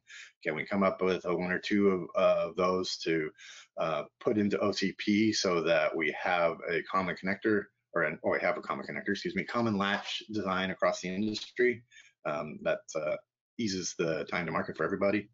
And of course, please get involved. So the storage working group, there's quite a few initiatives. Obviously, we have things around NVMe HDD, HDD acoustics and vibration, all kinds of different things that are happening within the storage working group that we want people to please come and get involved in. And there, I talked fast. Thank you, Lee. Because yeah, we're slightly behind schedule, but lots of exciting stuff. And yeah, if it's not clear, Microsoft Azure, all in on EDSFF. Thank you, Lee. All right. So Cameron, why don't I invite you up? I know we had originally 10 minutes to allocate it to questions and Q&A. We might be able to get through a few of them, and then I can maybe speed up some of our next session. But why don't we go ahead and Cameron, I want to invite you up and you can introduce yourself and answer a few questions. Yeah, we got some participant questions, and we want to encourage engagement. So thank you for posing questions. So the first one for more kind of a spec-related question, maybe for Lee or Anthony, are you planning to add the leakage memory monitor feature? Wow, leakage memory monitoring. Anthony, do you know? I'm not familiar with that one. So, if the person asking the question wants to send me an email to explain more of what they're looking for, I'd be happy to talk with them on that. So okay. I need to look up more what the ask is. Okay. All right. The next one, maybe we'll pose this to Bill Lynn of Dell. Hopefully. You're still ready and available. Will the EDSFF standards address the challenges with PCIe speed increases and challenges with existing PCIe connector speed restrictions? Yes, as Anthony mentioned, we are putting in some of the PCIe SI requirements into SFF TA1009, so that work is ongoing. And yeah, we are definitely looking at the connector, which is TA1002, to support both PCIe Gen 5 and hopefully PCIe Gen 6. But yes, we are going to do that. And Anthony, do you want to chip in on that? Yeah, we're definitely looking forward towards beyond 32 gigatransfers PCIe Gen 5. So we are thinking 64 gigatransfer. We are thinking beyond that even. So it's just a matter of seeing how the specs lay out and then starting the discussion as we start device development.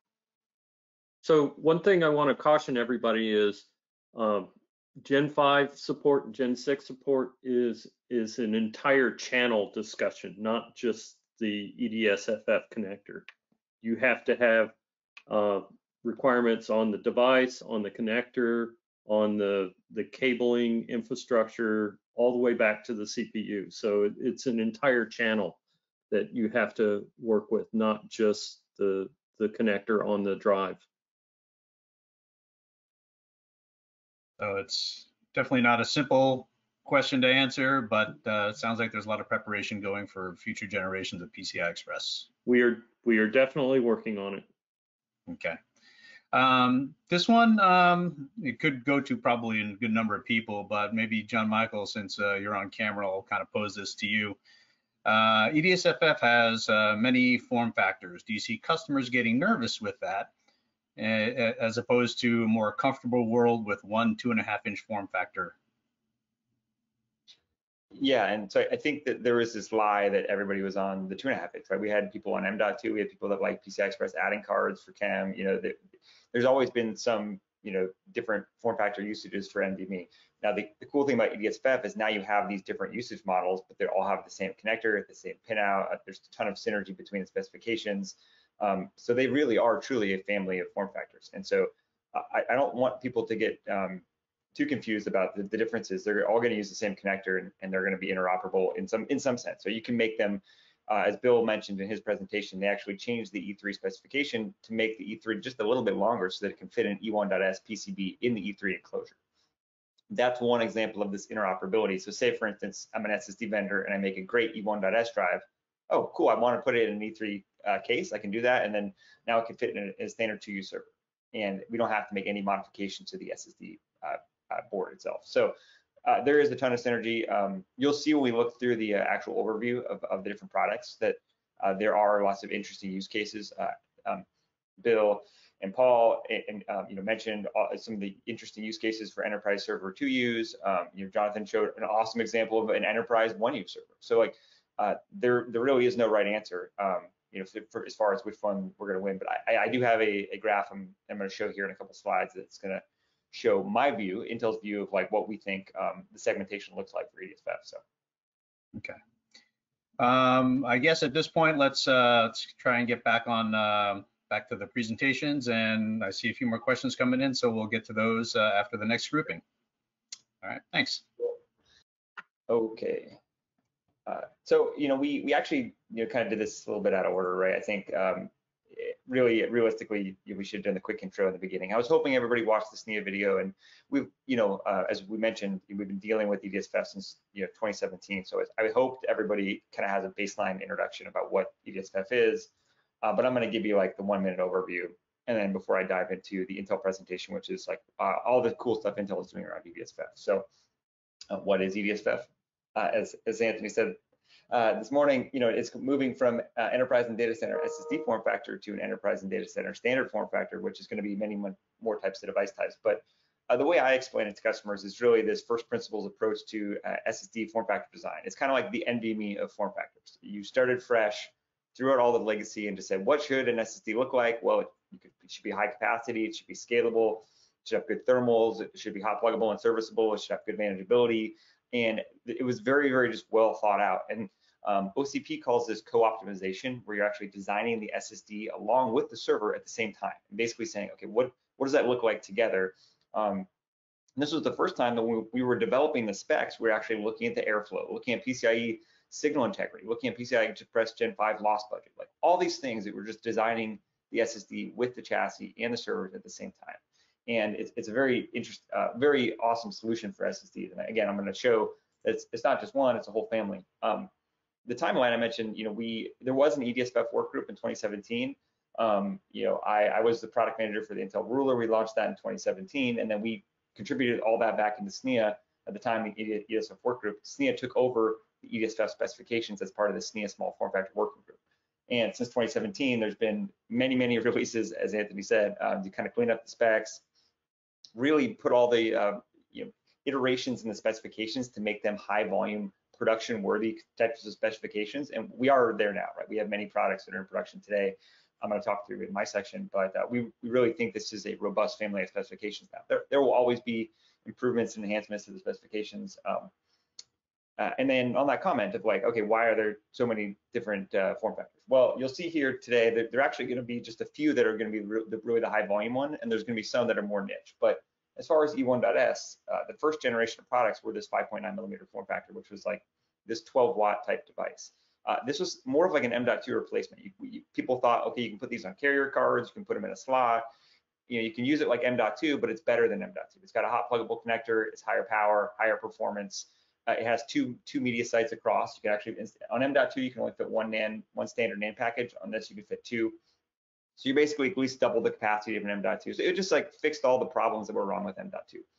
But as the E1.S spec evolved, it actually evolved into these versions that actually have these enclosures on them. And this is great. This is an E1.S 25 millimeter. You can see the 15 millimeter is exactly the same, just a smaller fin size, but this dissipates a lot more heat. You can go up to 20 to 25 watts. Now this enables 4 and 8 type terabyte class devices at full performance for PCIe Gen 4, for PCIe Gen 5. It enables storage class memory. It enables some persistent memory use cases. So this form factor allows us to scale all these different use cases in a 1U. And so eventually now we're gonna, as you saw, we're kind of gravitating more towards these enclosured versions because they offer the best of both worlds. It's a small form factor. You can fit a whole bunch of them in a chassis, and they have a higher power envelope for and better signal integrity, all the other good stuff that you get with EDSFF.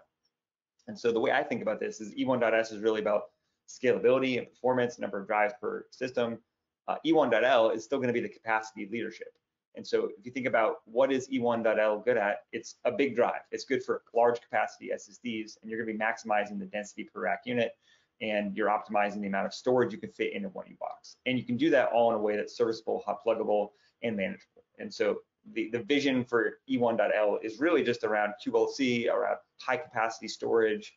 The way I view this E1.L is it's just the density leader, and for high capacity storage use cases, so for durable storage use cases, E1.L is going to be the best form factor for a one-use storage chassis. You heard all about E3 from Bill and Paul. E3 is really the Swiss Army knife and standard form factor that's going to replace M.2 in enterprise servers.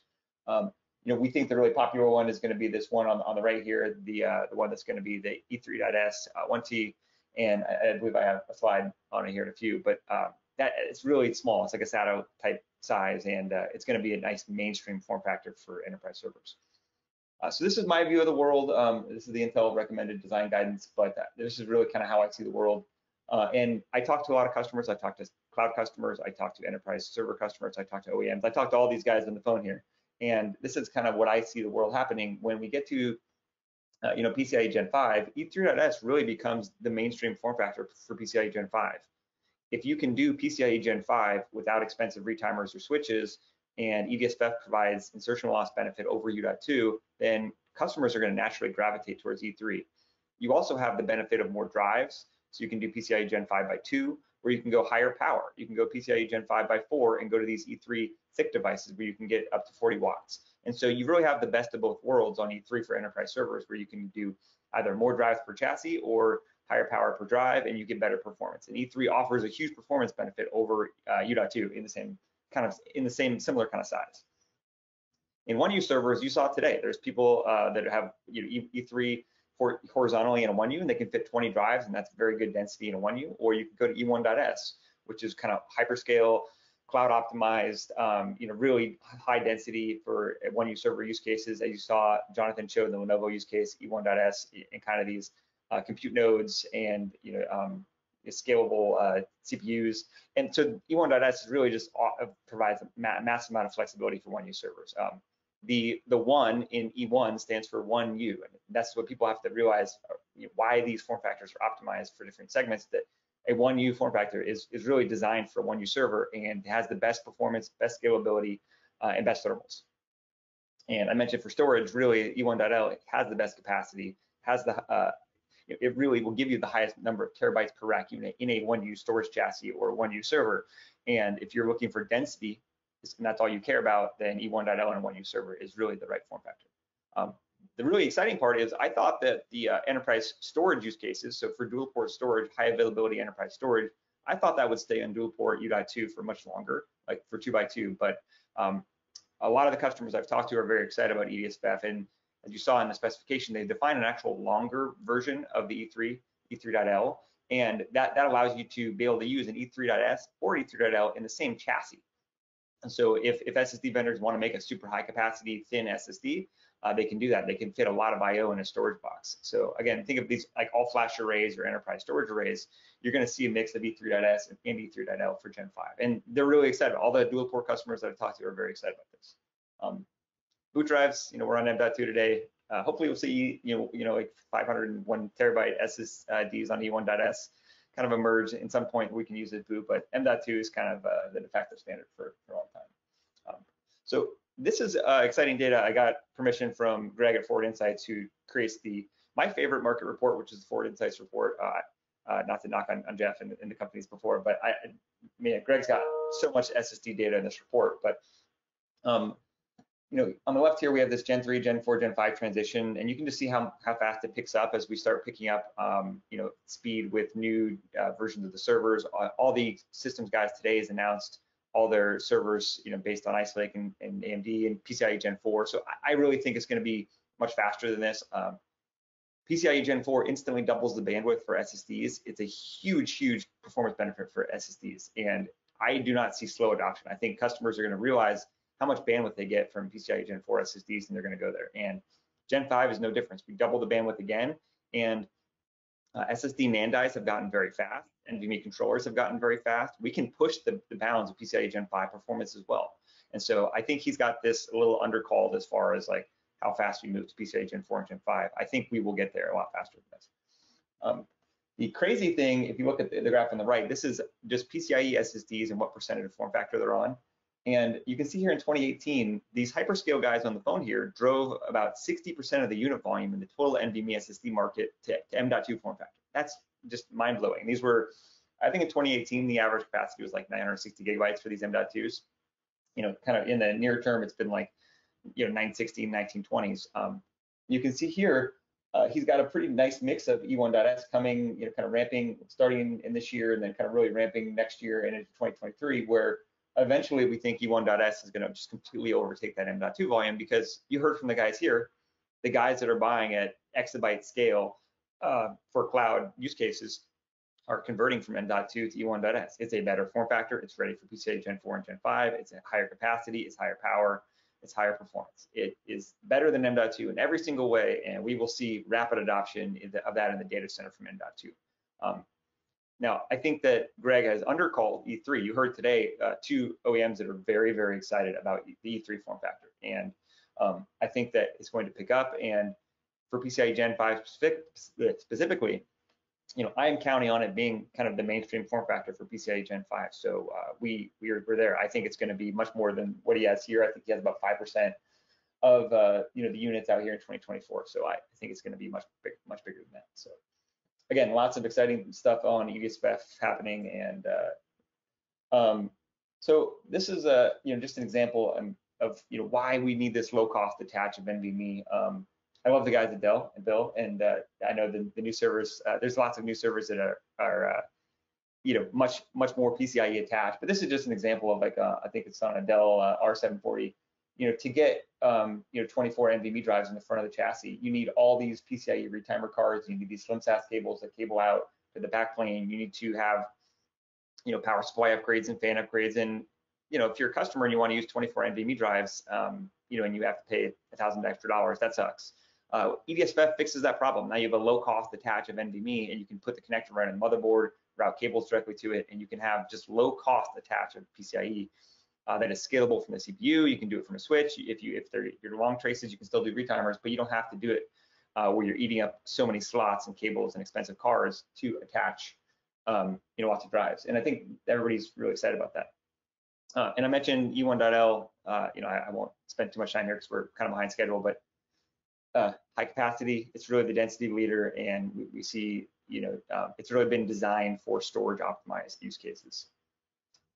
And I mentioned that low cost attach. In a use case for these E1.L servers, you have the drive enclosure and the LEDs and the latch are all built into the SSD. You have these backplanes that are just routed to PCIe right from the CPU or through a switch. So it's kind of eliminates that cable mess.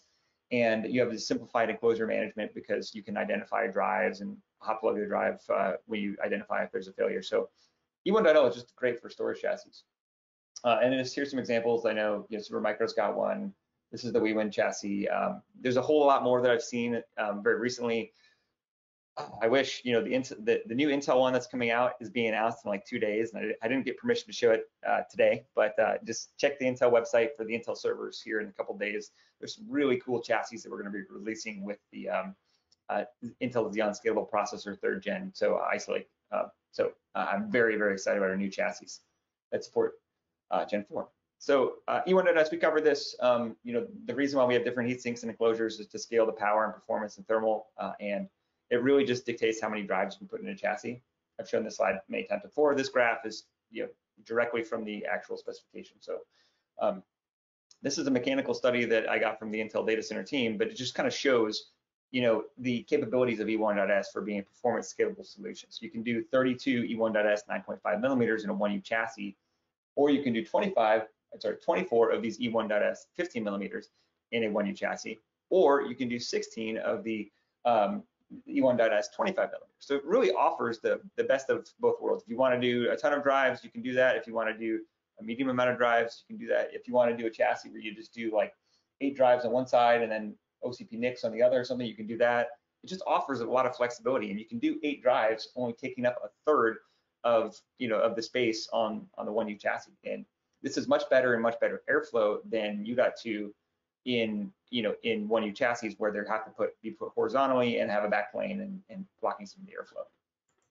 And yes, Bill talked a lot about E3, and I know if you guys want to learn more about this, I definitely urge you to go check out the webcast we did on SNIA where Bill and Paul go in very in depth about E3 and about the different variants. But I'll just be real short. This green one here, this is the E3.S. This is the standard 7.5 millimeter enclosure. This is going to be your Swiss Army knife for Gen 5 SSDs. This will be like, you know, kind of 2, 4, 8 terabyte class drives. It's really small. It's 7.5 millimeters thick. It looks like a SATA drive. It's just like a SATA drive that happens to be super fast. It's going to have a connector that's ready for Gen 4 and Gen 5, and it supports 25 watts. So you can get U.2 performance in half the size. And what Bill was talking about with the scalability, this really enables you know, scalable solutions for EDSFF. Now, the one thing we didn't touch on was the thin and thick are actually compatible in chassis. You can make a backplane that's compatible, that, you know, is mechanically and electrically compatible with both. You can just put a thick in the 2T, and that'll just fill up 2 slots, or you can put you know, 2 1T devices in there. And so this is really allows the flexibility for scaling the number of drives, or scaling higher power, higher performance drives. If you wanted to in the future have storage class memory or CXL or any kind of thing like that, you can do that, and it's going to be very, very awesome. And here's the Intel mechanical studies. I know the spec has some slightly different numbers in here. You know, shows you can do up to 48 devices in a actual 2U if you smash the drives in there. Now, you know, our customer is really going to put, you know, 48 you know, PCIe Gen 5 by 4 drives in a 2U chassis. Maybe, but the spec allows it. If you want to get that high, and if you have the thermal capability to cool it, maybe you can do that. You know, I think we'll probably see 24 to 32 drives be, you know, kind of more standard. But again, as Bill said, you can kind of mix and match the E3.S 2T, which is this thick, and the 1T, which is the short and the thin. And it's very, very cool. And again, the E3 is a very scalable solution, not just for 2Us, but for 1Us as well. You can put it horizontally and fit 20 in a 1U, and now you have double the capacity and double the IOPS and double performance of U.2 in a same type of enclosure. And so this is why E3 is going to be the replacement for U.2. And again, you heard from all the gentlemen on the call today that we are very excited about making this happen in the future. So with that, that was kind of the quick overview. I'm going to, I know I'm talking very fast, so I know we're behind schedule. So you're going to hear from me about Intel's EDSFF products and our NVMe SSDs and server platforms, and then you're going to hear from a lot of these other SSD vendors who are actively engaged in the OCP ecosystem that are going to show you their awesome products as well. So we mentioned you know, the cloud spec. I'm not going to go. Ross already gave you kind of an overview of what's in there, but the 2.0 spec is here, and there's a draft. You guys should check it out. There's basically has everything you could possibly want to know about how to build an OCP NVMe SSD. My favorite part of the actual whole spec actually is this smart log page. I did an entire presentation at Flash Memory Summit last year, which was monitoring the health of NVMe SSDs, and I highlighted, you know, why I think this is a great idea. I've always wanted deeper telemetry on the drives to be able to actually figure out what's going on and do predictive analytics and AI, machine learning on failures and predictive failure analysis. And these types of log pages allow customers to actually go dig much, much deeper into what's going on under the hood of the SSD. If things are going wrong, to be able to find out what's wrong with the drive. So this is my favorite part of the entire spec. So bravo to you guys. So I'm going to turn it over to you, Ross. Hi, everybody. Hi, everybody. My name is Maulik Sompura. Thank you for attending this session. I lead the data center SSD product planning and management at Kioxia. I'd like to give a special shout out to Ross and team for this whole committee for herding us here. We need these events to gather and discuss ideas to bring the industry together, especially in these trying times. I'm actually glad to be here. I've had the privilege to work with most of the presenters, very respected industry veterans here. In some capacity, I've collaborated with them. I've worked with them some in, at length. So it's great to be here. Thank you. Next slide, Ross.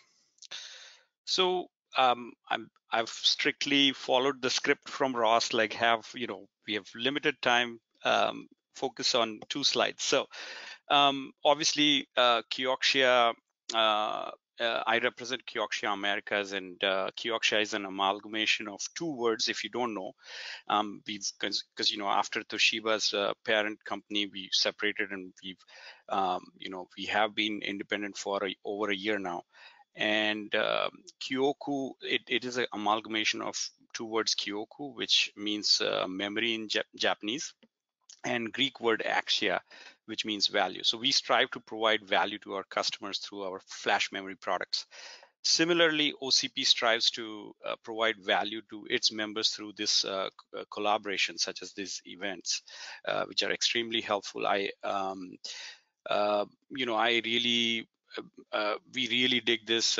Basically, Kioxia has had long-term relationship with the partners, with the OCP authors, lead authors. We've been collaborating for a long time, and we actively participated in this since the inception. Now, as a flash vendor, we come across, just like Jonmichael's talked about, talking to all the customers, hyperscale data center and enterprise customers. We learn a lot from our customers, about reliability, thermals, smart, everything, security and features. And we go on to basically understanding, we learn from them on what applications, why the SSD, what capacity, why, what form factor, what are the thermal constraints, things like that. So this was our time for giving back, and we actually actively participated, provided a lot of feedback to the spec. From the beginning. And from a vendor's point of view, a lot of times we have a different point of view than the user, because sometimes it's not clear on the specification on how SSD should behave, or how should it be implemented, a certain spec. So I think by giving that, it gives everybody, from a vendor point of view also, it makes it very clear, and also it helps the users also. So we definitely, were our participants of the OCP right from the beginning, and we really appreciate the effort overall. On the EDSFF, which we've covered, I think we've covered a lot of sessions on EDSFF in the last few minutes. We are also active participants of the SNIA SFF org, which was previously and also in EDSFF consortium. EDSFF is gaining a lot of traction, as you heard Paul and Bill and Jonathan talk about it. Jonmichael's talking about it. So we are actively listening. We are actually we have plans for a lot of form factors. Today I will only focus on E1.S though here. As they say, the proof is in the pudding. So Kioxia announced industry's first PCIe Gen 4 SSD last year using OCP NVMe SSD specification. So we definitely and it happened to be an E1.S drive as well.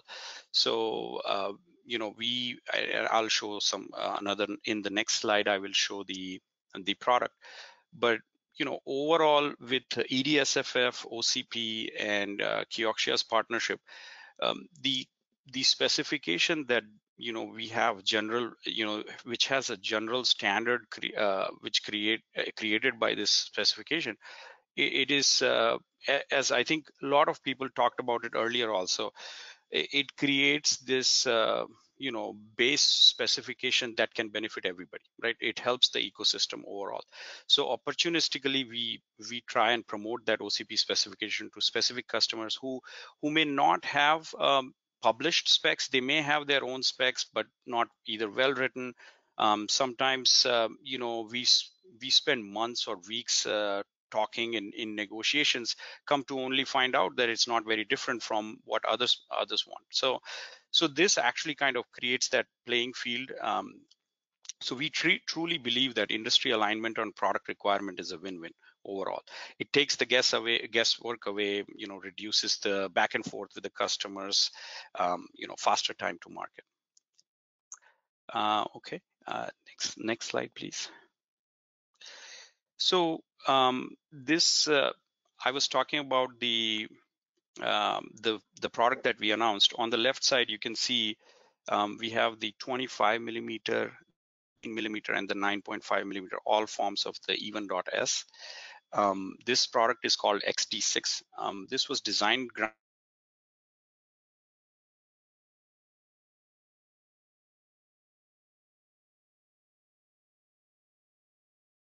up with in mind. So it was purpose built.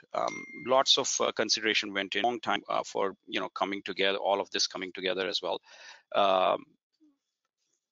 OCP NVMe SSD design. Basically, we followed that. It obviously meets the form factor, performance, thermals, enables the customers to take advantage of economies of scale. As makes it very standard. We can ship them at scale. One of the other things we learned was that obviously we have been shipping all other form factors, different interfaces, SAS, SATA, in all segments also. So consistent performance, latency, and reliability in a 24/7 data center required a few unique things that we needed to tweak, whether it was SoC or also in firmware. So we've produced a very high quality product in the specification table. As you can see, it's a 3D TLC BiCS flash from Kioxia. The interface is Gen 4, and you can see the speeds and feeds. It's in 2 terabyte and 4 terabyte capacity. We have sequential reads going up to 6500. This is obviously we do reach higher than these numbers, but these are the allowed numbers to be published. But so you can see the 4 terabyte going up to 2400 on the sequential writes. Random reads are up to 850, and random writes are up to 90K. Okay. I wanted to leave with a quote. So bear in mind it's a long one. Developing and deploying flash-based products is very challenging. EDSFF E1.S is the next generation of the flash form factors with its superior thermals, performance, serviceability, and scalability compared to solutions today. In addition to this, the OCP-based NVMe cloud specification is a great step forward for aligning the SSD providers with hyperscale needs. XT6 support of these next-gen flash needs is a great step forward for meeting hyperscale needs for now and the future. Ross. So with that, I'll end my presentation. Thank you. I'll be happy to answer any questions later. Ross, please take it away.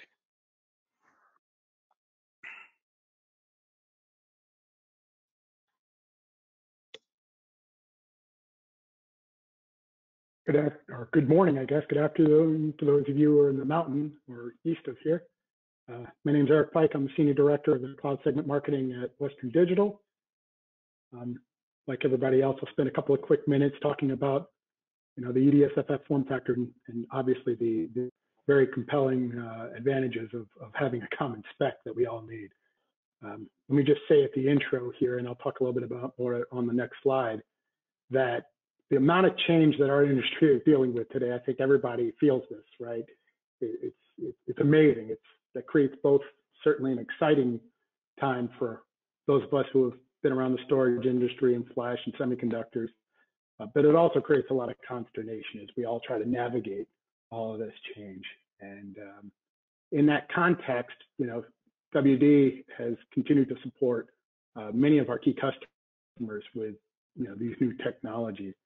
And so the products we have today are both, what you're going to see is a storage-centric solution centered around the E1L family of products, which I think, again, some of the people earlier today talked about this a little bit, where you're really talking about the most density optics in a large rack. This gives you the chance to get access to those flash you can possibly get, within the smallest form factor at a system. One you optimized, very power efficient and TCO centric opportunities with respect to getting up to a half petabyte in a 1U, soon up to a petabyte inside of a 1U. The other family of product, or the other product associated with, is the E1S. The E1S now is going to be more of a compute-centric solution. Ross talked a little bit more about this, and I think Jonmichael as well, in that now you're really focused on, the access density, right? How do you get the optimal amount of access density to flash? And really, flash, as we all know, right, kind of changed the paradigm of storage access and storage capability. And with these EDSFF form factors comes the ability to unlock that full potential.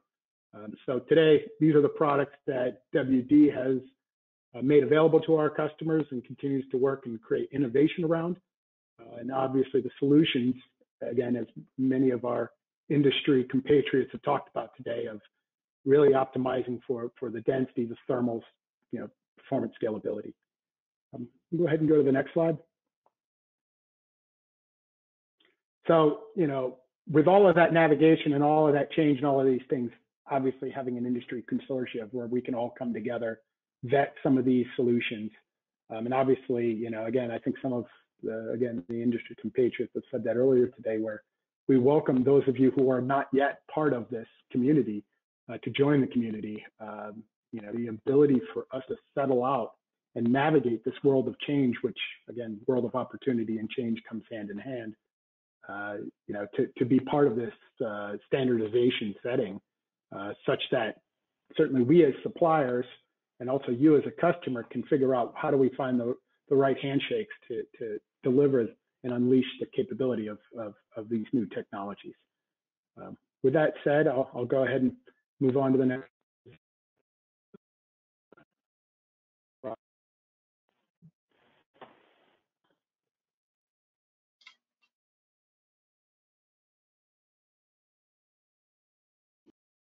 Okay, thanks, Eric. So my name is Jonmichael. I'm a senior director in product planning at Samsung, and I wanted to go over our offerings in this space. The truth is, there's a lot of stuff that we've already covered. I don't want to rehash all of that technology. No, go back one more. I'm sorry. Yeah. Which one are we? We go back to the slide 37 there. So basically what I kind of wanted to stress is that Samsung has a number of different product offerings in EDSFF today. And there are two different areas that we should cover here. Number one is, of course, the form factor. So let's go over that first. And in that form factor, we actually have two different versions that we've already started to productize. And those are the PM9 Alpha 3 and the PM1743. Both of them are based on our V6 TLC technology. The major difference between these two are, number one, the form factor.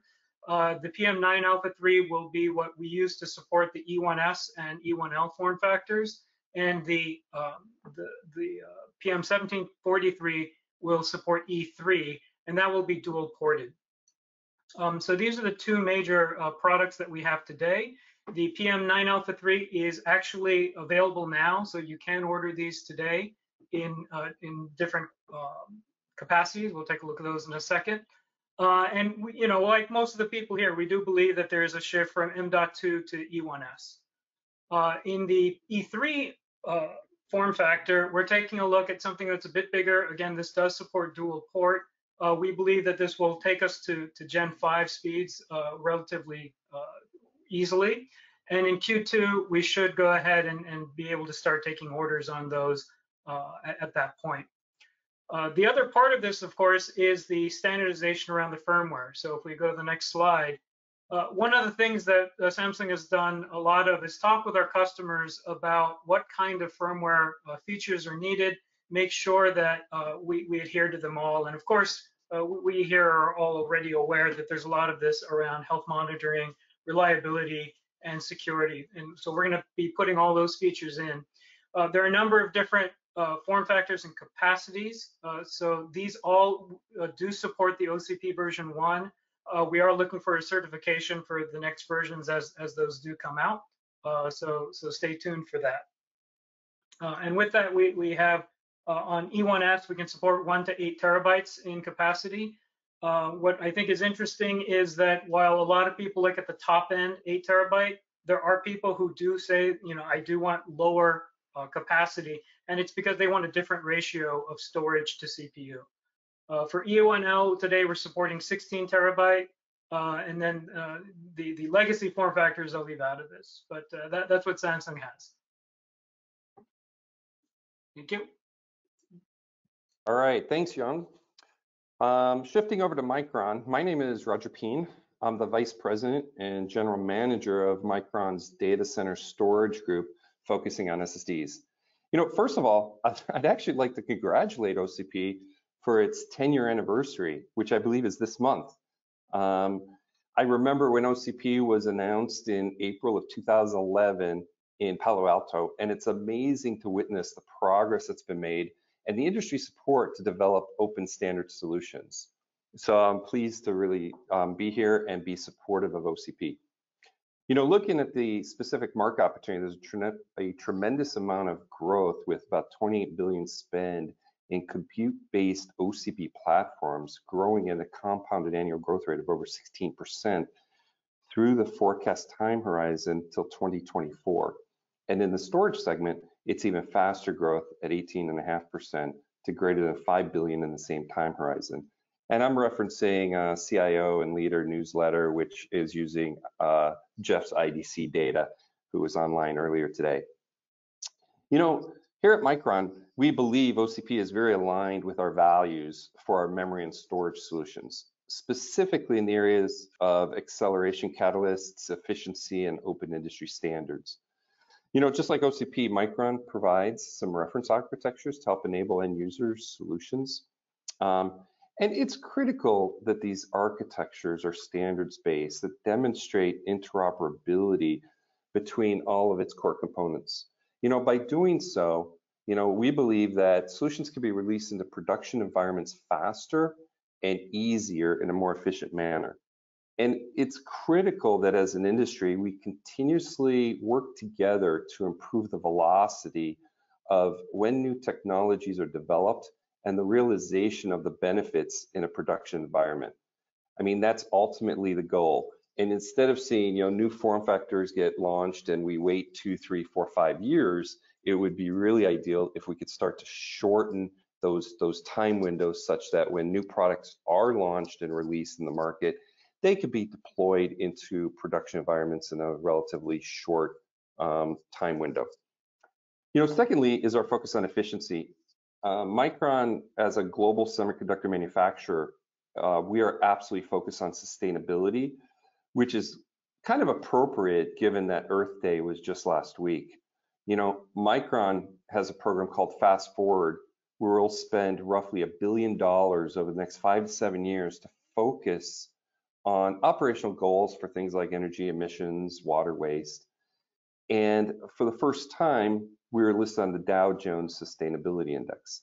You know, these are the same challenges that today's data centers are faced with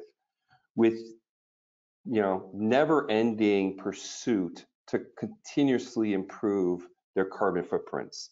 And to realize those benefits, companies and data centers started a long time ago, and it comes down to the fundamental building blocks like SSDs. And optimizing a single SSD is not the same as optimizing a data center due to the deployment of thousands and thousands of SSDs. For example, power is where we generally try and fit within a power envelope within an SSD. And that's fine for a single SSD in a small configuration, but if we have just 1 watt difference in idle power, it's not very meaningful at that SSD. But when you get that multiplication factor in a large scale data center, that's when it can translate into kilowatts of extra power usage. So designing storage solutions for scalability is critical, and it's a new way to view not just the development of SSDs, but all the building block components. And finally, Micron is all about open standards, like many of you on the phone today, which is what OCP is all about. Micron, as a memory storage solutions provider, must align to those standards, and we encourage this. And in the past, we've done things like, we developed a heterogeneous storage engine, which is a software stack that optimizes the use of data access to different tiers of memory and storage in the hierarchy. And rather than try and monetize it or productize it, we had decided to release that engine into the open source Linux community. So on this front, I think Micron's very aligned with OCP. Next slide. Now, like everyone else on the phone, the number of form factors that must be supported is actually a very significant challenge, not only for Micron, but all the SSD manufacturers. Not only do we have the different form factors, such as, 2.5 inch in different sizes, 7mm, 15mm, M.2 in different lengths, and all the EDSFF variants. But when we combine these form factors with other attributes, such as the different capacity points, different endurance levels, and security capabilities, the SKU matrix grows exponentially and very quickly becomes unsustainable. This is especially true from a manufacturing perspective in an industry where we, as a group, need to have supply chain flexibility, especially in an environment when NAND might be at a shortage. And having all these different variants and trying to manage that from a supply chain perspective becomes very, very complex.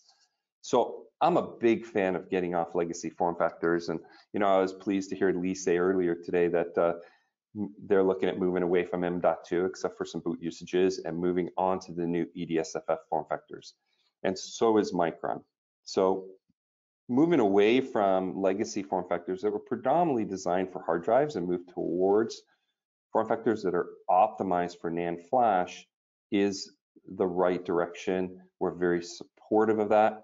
And we see, E1S as really the first large deployment that's here now, will continue to grow over the next couple years as identified in the chart.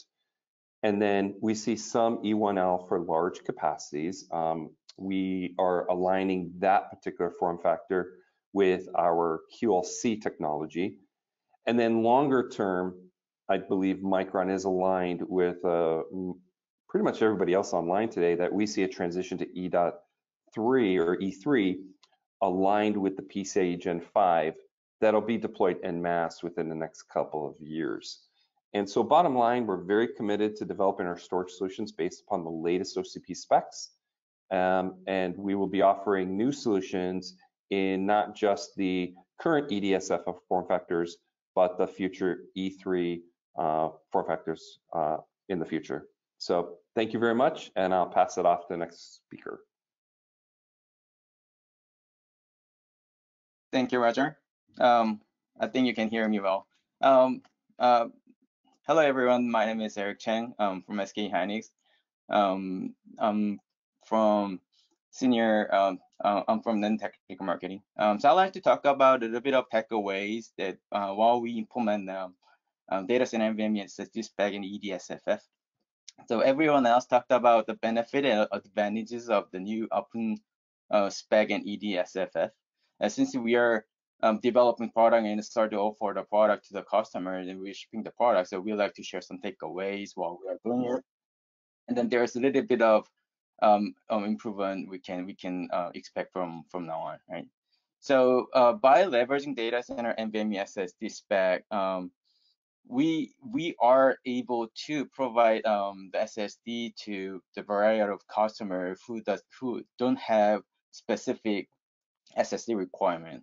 Although there's NVMe SSD protocol spec out there that has lots of flexibility so that customer can choose multi-different configuration and options. So probably there might be more kind of customer who has different flavor and then taste the spec and configuration for the SSD. So as we leverage NVMe SSD, data center NVMe SSD spec, that allows us to provide the same common SSD platform to multiple customers by using the same product. So that's the main benefit out of it. So that's what we illustrate the change or difference between without data center NVMe SSD spec and with data center NVMe SSD spec. So we can share a more common platform to provide the proper product to the multiple customers. That's the one big benefit. And also we like to highlight that there's a security requirement becomes more clear and robust. So there's one challenging that actually we had before is to collect the right security requirement from the multiple customers, because they are referring to many different standard and requirement on the security type of thing, and then security requirements is getting more important, and they're having more. They like to keep adding more requirements to the security stuff. So we've wanted to find some common ground to be referenced so that we can make a SSD out of it. So this data center NVMe SSD spec is the one that we can basically reference for the security requirement. So that's the kind of big benefit or advantage that we can take from this spec. But still, while we are taking this spec into the product and then start to engage with more customers, we found some challenges still, so we like to improve going forward. So although there's a device configuration, device profiles still defined in the spec with a small table, when we have more time to discuss with the customers, we found there's still unused features still defined as mandatory. So that this may add more burdens to suppliers like us when we implement the firmware. So that might be another thing we can improve over time. Probably that can be resolved, I believe, but that's still something that we'd like to discuss going forward. And also, this spec, the data center NVMe spec, grew so fast. As it grew so fast, adding new features kept added very quite frequently, and then new spec kept released. So we like to manage the frequency or cadence between specs to make it more predictable. Then we can definitely manage our product release plan based on the cadence as well. So I understand that since it is open standard, so we cannot kind of manage the release time though, but this is kind of something we can discuss or think about in the next few release, I think. So next slide, please. All right, so from this point, I'd like to talk about the products we are offering now. So we are offering now E1.S and E1.L product to the customers now. And then those are based on OCP data center NVMe spec version 1.0 and 1.0a. And then next product is targeting to support data center NVMe spec version 2 as well. So as we have a E1.S, E1.L as a major product from from this point for the customer who adopt EDSFF. We see the lots of advantages of E1.S or E1.L product by replacing some existing form factor. So we see E1.S product is really came in the right timing and right place, because M.2 was the target to be replaced by E1.S, but M.2 couldn't go up to PCIe Gen 4 and high power envelope, and it doesn't support in popular capability. So when there's cost users to use M.2, if they want to have a high performance SSD, then E1.S was the right product to replace that demand. And also there's another user who look for the high capacity, and then we are offering E1.L to meet that requirement. Although we repurpose the same ASIC and product from E1.S to E1.L for the high capacity, so that we kind of downgrade the interface to PCIe Gen 3. So E1.L still kind of support the high capacity with the good performance based on PCIe Gen 3, although that's still capable of Gen 4 internally. So we are having two different swim lanes to support two different demands and requirements in the market. So moving forward, PCIe Gen 4, as everyone else said, that E3 may be the right place to be supported with a PCIe Gen 5. So that's on our list, and then that will be supported from PCIe Gen 5 era.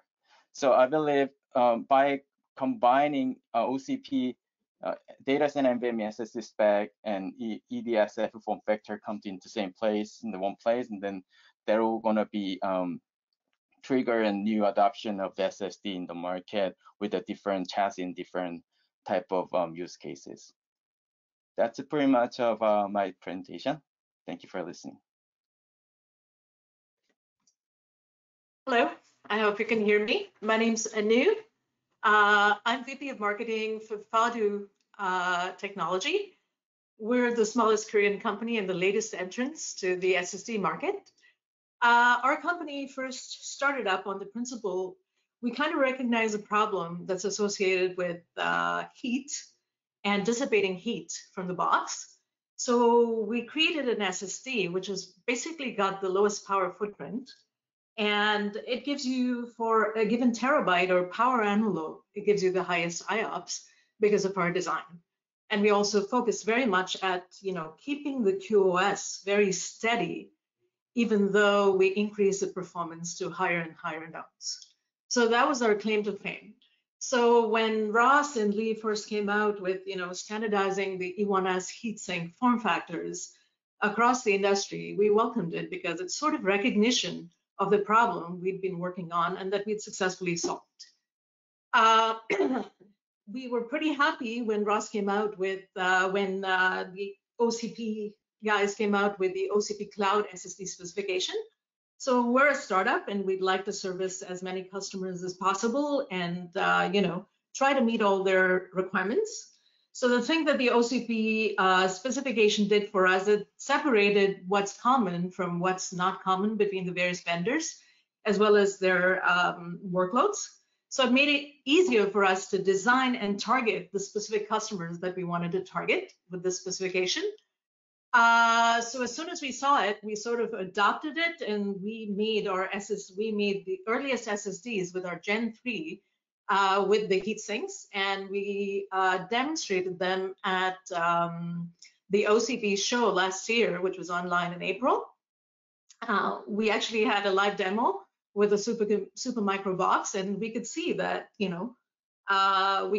even for a small SSD, which was designed with a very efficient footprint, just putting it in that form factor and putting it in the super micro gave us better advantage in terms of performance.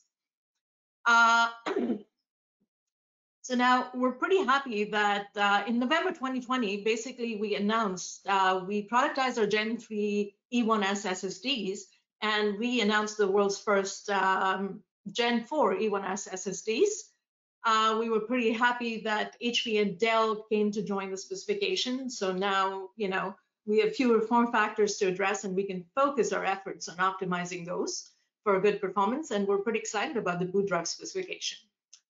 So today where we are is we have Gen 3 OCP SSDs, which are mass produced, and Gen 4 SSDs, we have working samples available. Next slide, please, Ross. Yeah. So basically, we have SSDs that are available today. You can come and talk to us, and we're able to give you samples of our SSDs. On a Gen 3x4, basically we show a sequential read of 3,500 megabytes per second and a sequential write of 2,700 megabytes per second, a random read of 800 KIOPS and a random write of 100 KIOPS. Yeah. And on our Gen 4, we show a sequential read of 7,300 megabytes per second, a sequential write of 4,600 megabytes per second, random read of 1490 random read KIOPS, and 180 KIOPS of random write. Now on Gen 5, we continue this performance going forward, so come talk to us about it. I think that what you will notice about FADU is that we're not super high on advertising our performance or anything like that. What we would like to do is just give you samples, and a lot of you in the audiences have our samples and have tried them out. We like to do and show and tell rather than talk a lot. So please come to me if you're interested in trying out our samples. We have E1S samples available for Gen 4x4, and they work very well. We really like the standard because it enables us to focus on what we're good at, which is optimizing the performance for a given power envelope. And standardizing it basically really helps us out in a big way, in that we are now on level playing field with a lot of big guys, which we probably wouldn't have a chance to compete with if not for this standardization. Thanks, Russ.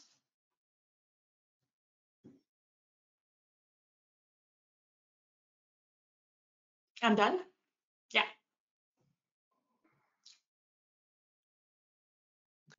Hey, hello, everybody. My name's Adam Guy. I'm from Microsoft, Senior Hardware Engineering Manager, and my team is responsible for device level validation for any storage device that goes into the Azure cloud. So we're going to talk a little bit about the validation piece of OCP, and we'll have inputs here from UNH-IOL and Teledyne LeCroy. So, I won't beat this up too much. We got a good synopsis from both Ross and Paul on the benefits of the data center NVMe SSD spec. As you can see here, this is illustrating the consolidation of that wide array of requirements and the alignment that we have across data center and OEM customers on that set of requirements. And of course, that yields many benefits. From the data center side, it gives us a common and deterministic SSD functionality in system, regardless of where the SSD comes from. And from an SSD supplier standpoint, you get numerous data center opportunities from one leveraged SSD design. You can leverage the same firmware across multiple different customers. So the next slide is going to show how we're addressing validation. There's been a lot of questions from SSD suppliers on what we're doing about testing against the OCP requirements. And currently we have the initial test suite intercepting OCP revision 1.0a in progress. That of course will evolve and intercept the 2.0 revision with the addition of HP and Dell EMC in the future. But our first intercept here is OCP 1.0a. The way that this process is working today is outlined in this very high-level flow chart at the bottom. We take the OCP specification that feeds into the Azure Storage test specification team that I manage at Microsoft, and our output is a set of test procedural documents or test specifications that are then provided externally. And today we've partnered thus far with Teledyne LeCroy and UNH-IOL. I'll note that those test specifications, there's those that are familiar with the OCP specification, there's a wide array of requirements in there. These test specs are focused specifically on black box requirements. Anything that requires custom firmware hooks, air injection capabilities that aren't available in a black box environment, we aren't writing test specs for those. And we'll be working with the suppliers on how we verify compliance with those requirements. Outside of that, everything else will be covered in these test procedural docs. Those are currently being reviewed with the stakeholders that put together the spec. So we sign off with Facebook, UNH, and Teledyne LeCroy. And UNH and Teledyne each get respectively the resulting test spec from those reviews, and they are working independently on their own test suites. And with that, we will transition first to Teledyne and then to UNH IOL. Good afternoon, good morning. You guys, let me get my camera on here. All right. So, good morning, good afternoon. My name is Nick Kriczky. I'm Senior Director for Teledyne LeCroy. I'm responsible for managing storage, networking, testing, training, products and services that are offered through Teledyne LeCroy, and that includes our Austin Labs team. As Ross mentioned early on in this whole thing, it's great to be part of this friends and family of storage event. It's hard to believe, it's been over a year since most of us have been together. But, it's exciting to see the industry coming back together, coming back to life with new opportunities for test or measurement. As you guys know, testing and conformance, it's an important part of making sure that devices are able to interoperate and perform well in the data center. So, Teledyne LeCroy has been industry leader for a lot of this NVMe PCIe compliance for many years. We're excited to be part of what's going on with the OCP team, becoming an industry partner with them for testing. Teledyne LeCroy includes Austin Labs and Oakgate Technologies. Both teams kind of provide an array of solutions to our customers that are beneficial for testing OCP SSDs and NVMe devices, from early design through production to field support. There are many tools that are going to be required to support the OCP specification. A lot of that starts with our protocol analyzers and exercisers, and then moves into different products for doing performance and benchmarking, and then moves into things for NVMe SSD based functionality. And then the Oakgate SSD test platform with SVS Pro and Enduro will be the platform that we'll be using to implement a wide range of the tests required for the data center SSD specification. For those of you guys who don't know, so Austin Labs is the services organization for Teledyne LeCroy. We provide a critical piece of the puzzle when it comes to test and validation. We provide third-party testing as a service with full automation for protocol compliance suites. We're already working with a large number of the people that have spoken earlier today for some of the early adoption of the OCP compliance specifications and getting things moving forward as quickly as possible on those specs. Next page. So, as Adam kind of mentioned, we're working on implementing the test procedures for the data center NVMe SSD specification. We want to make sure that target devices comply with a wide array of requirements for the data center. The test specification takes advantage of what is being put into the spec and what is being jointly reviewed with Microsoft and the OCP group in order to create these individual test cases. From a high level, the test spec's been broken up into about 8 different sections. Each of the tests are being developed for these different sections. In those 8 sections is dozens of individual test cases that are going to be implemented, and those are being implemented on the Oakgate platform for complete automation of the testing. And that covers things like PCIe testing for base functionality, boot requirements, PCIe resets, moves into NVMe, which focuses more on the controller configuration, and then big thing, smart cloud health, security, make sure secure boot works and other security features, performance. There's OCP workload specifications and benchmarkings that need to be covered, and then power and thermal requirements, reliability, device stability, telemetry, and then the wide array of form factor testing, hot swap, power management, and all the different form factors. So from the role that we're playing is we're helping to implement things, get them off the ground, get things moving quickly, creating a simple solution in order to be able to allow the storage industry to quickly qualify and allow for repeatable, measurable testing. along with the software for the OCP data center SSD testing, which will be part, as I mentioned, on the Oakgate platform, the software side of it. The Austin Labs piece has set up a fully functional third-party test lab to support the testing of this.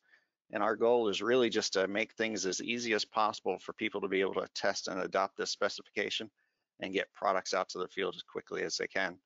And if there's any support that's required or needed, we're here to help. That covers my slides.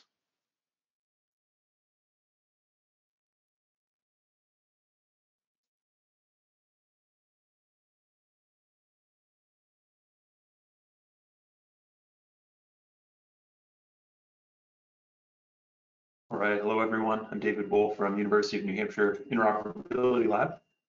And I'm going to talk a little bit about the things we've been doing at UNH-IOL to prepare for data center SSD compliance testing. If you're not familiar with us at University of New Hampshire, we have a wide variety of compliance and interop services for the data center community, from Ethernet networking, module and cable testing, and of course, NVMe SSD testing that we're going to talk about today. And so for us, when we first heard about the data center SSD spec making its way through OCP, when we first heard about that from Ross, we could see very quickly that this aligned very well with some of the other services that we provide to the community, especially with respect to NVMe compliance. And so I'll talk a little bit about that as well. In order to support this effort, we published a data center SSD test plan in July 2020, made it public. It's up there on our website. You can go look at it anytime you want. And in that test plan, we really focused on the NVMe aspects of the data center SSD spec. And since we've published that, we've been having regular engagements with some of the key stakeholders here. Adam alluded to that, to refine and expand and upgrade our test plans, make sure that it's meeting the community needs. And like I said, that's public. You can go and see exactly what we're doing in our test plan. We're happy to field questions and feedback on that. Now, one important thing to note about the data center SSD spec is that practically on page 1 of the specification, it talks about compliance to the NVMe 1.4 specification. And this is a place where we believe that UNH-IOL is uniquely positioned to support the community. Obviously, we've been working very closely with the NVMe organization over the last decade on compliance for NVMe, and we provide services and tools to support that.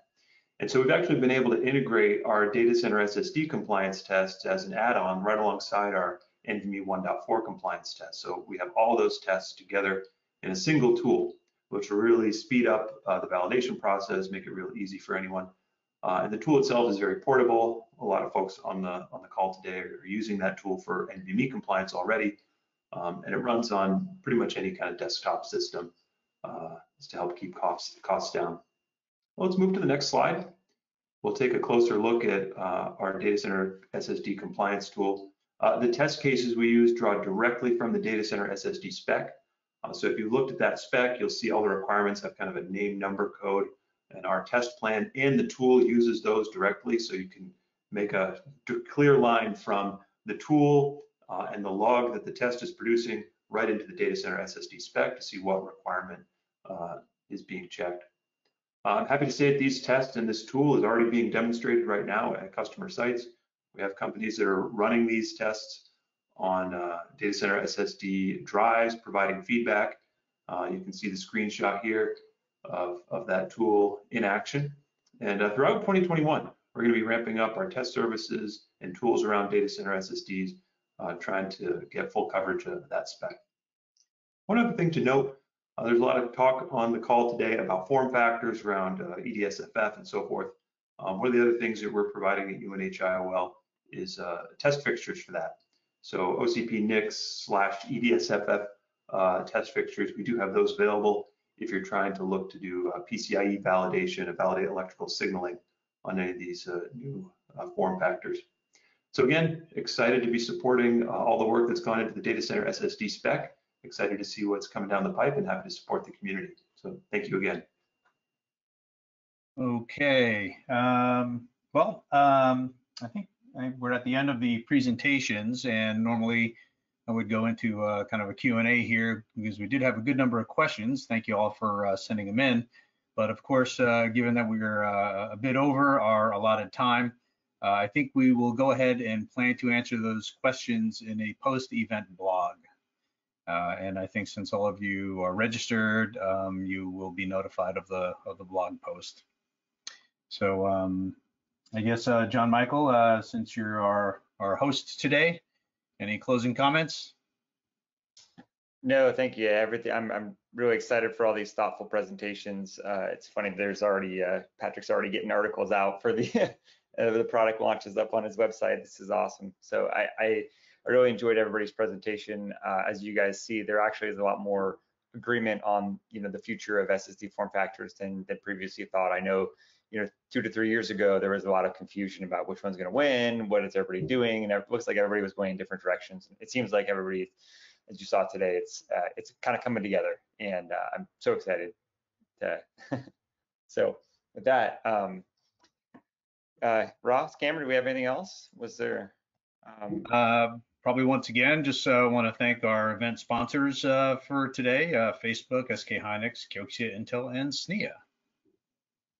Yes, yeah, thank you everybody for attending. We'll put this on the OCP YouTube and the SNIA YouTube channel for everybody to view later. As Cameron said, if you guys have questions, just type them in. If we'll have a chance to go, Cameron and I can write up some answers on the blog for SNIA or whatnot, or OCP to get everything answered. But again, thank you guys and thank you all the presenters. Thank you so much for all the hard work on the presentations and slides to make this event really great. And sure, we got a lot of people excited about EDSFF and OCP and NVMe SSDs. So, all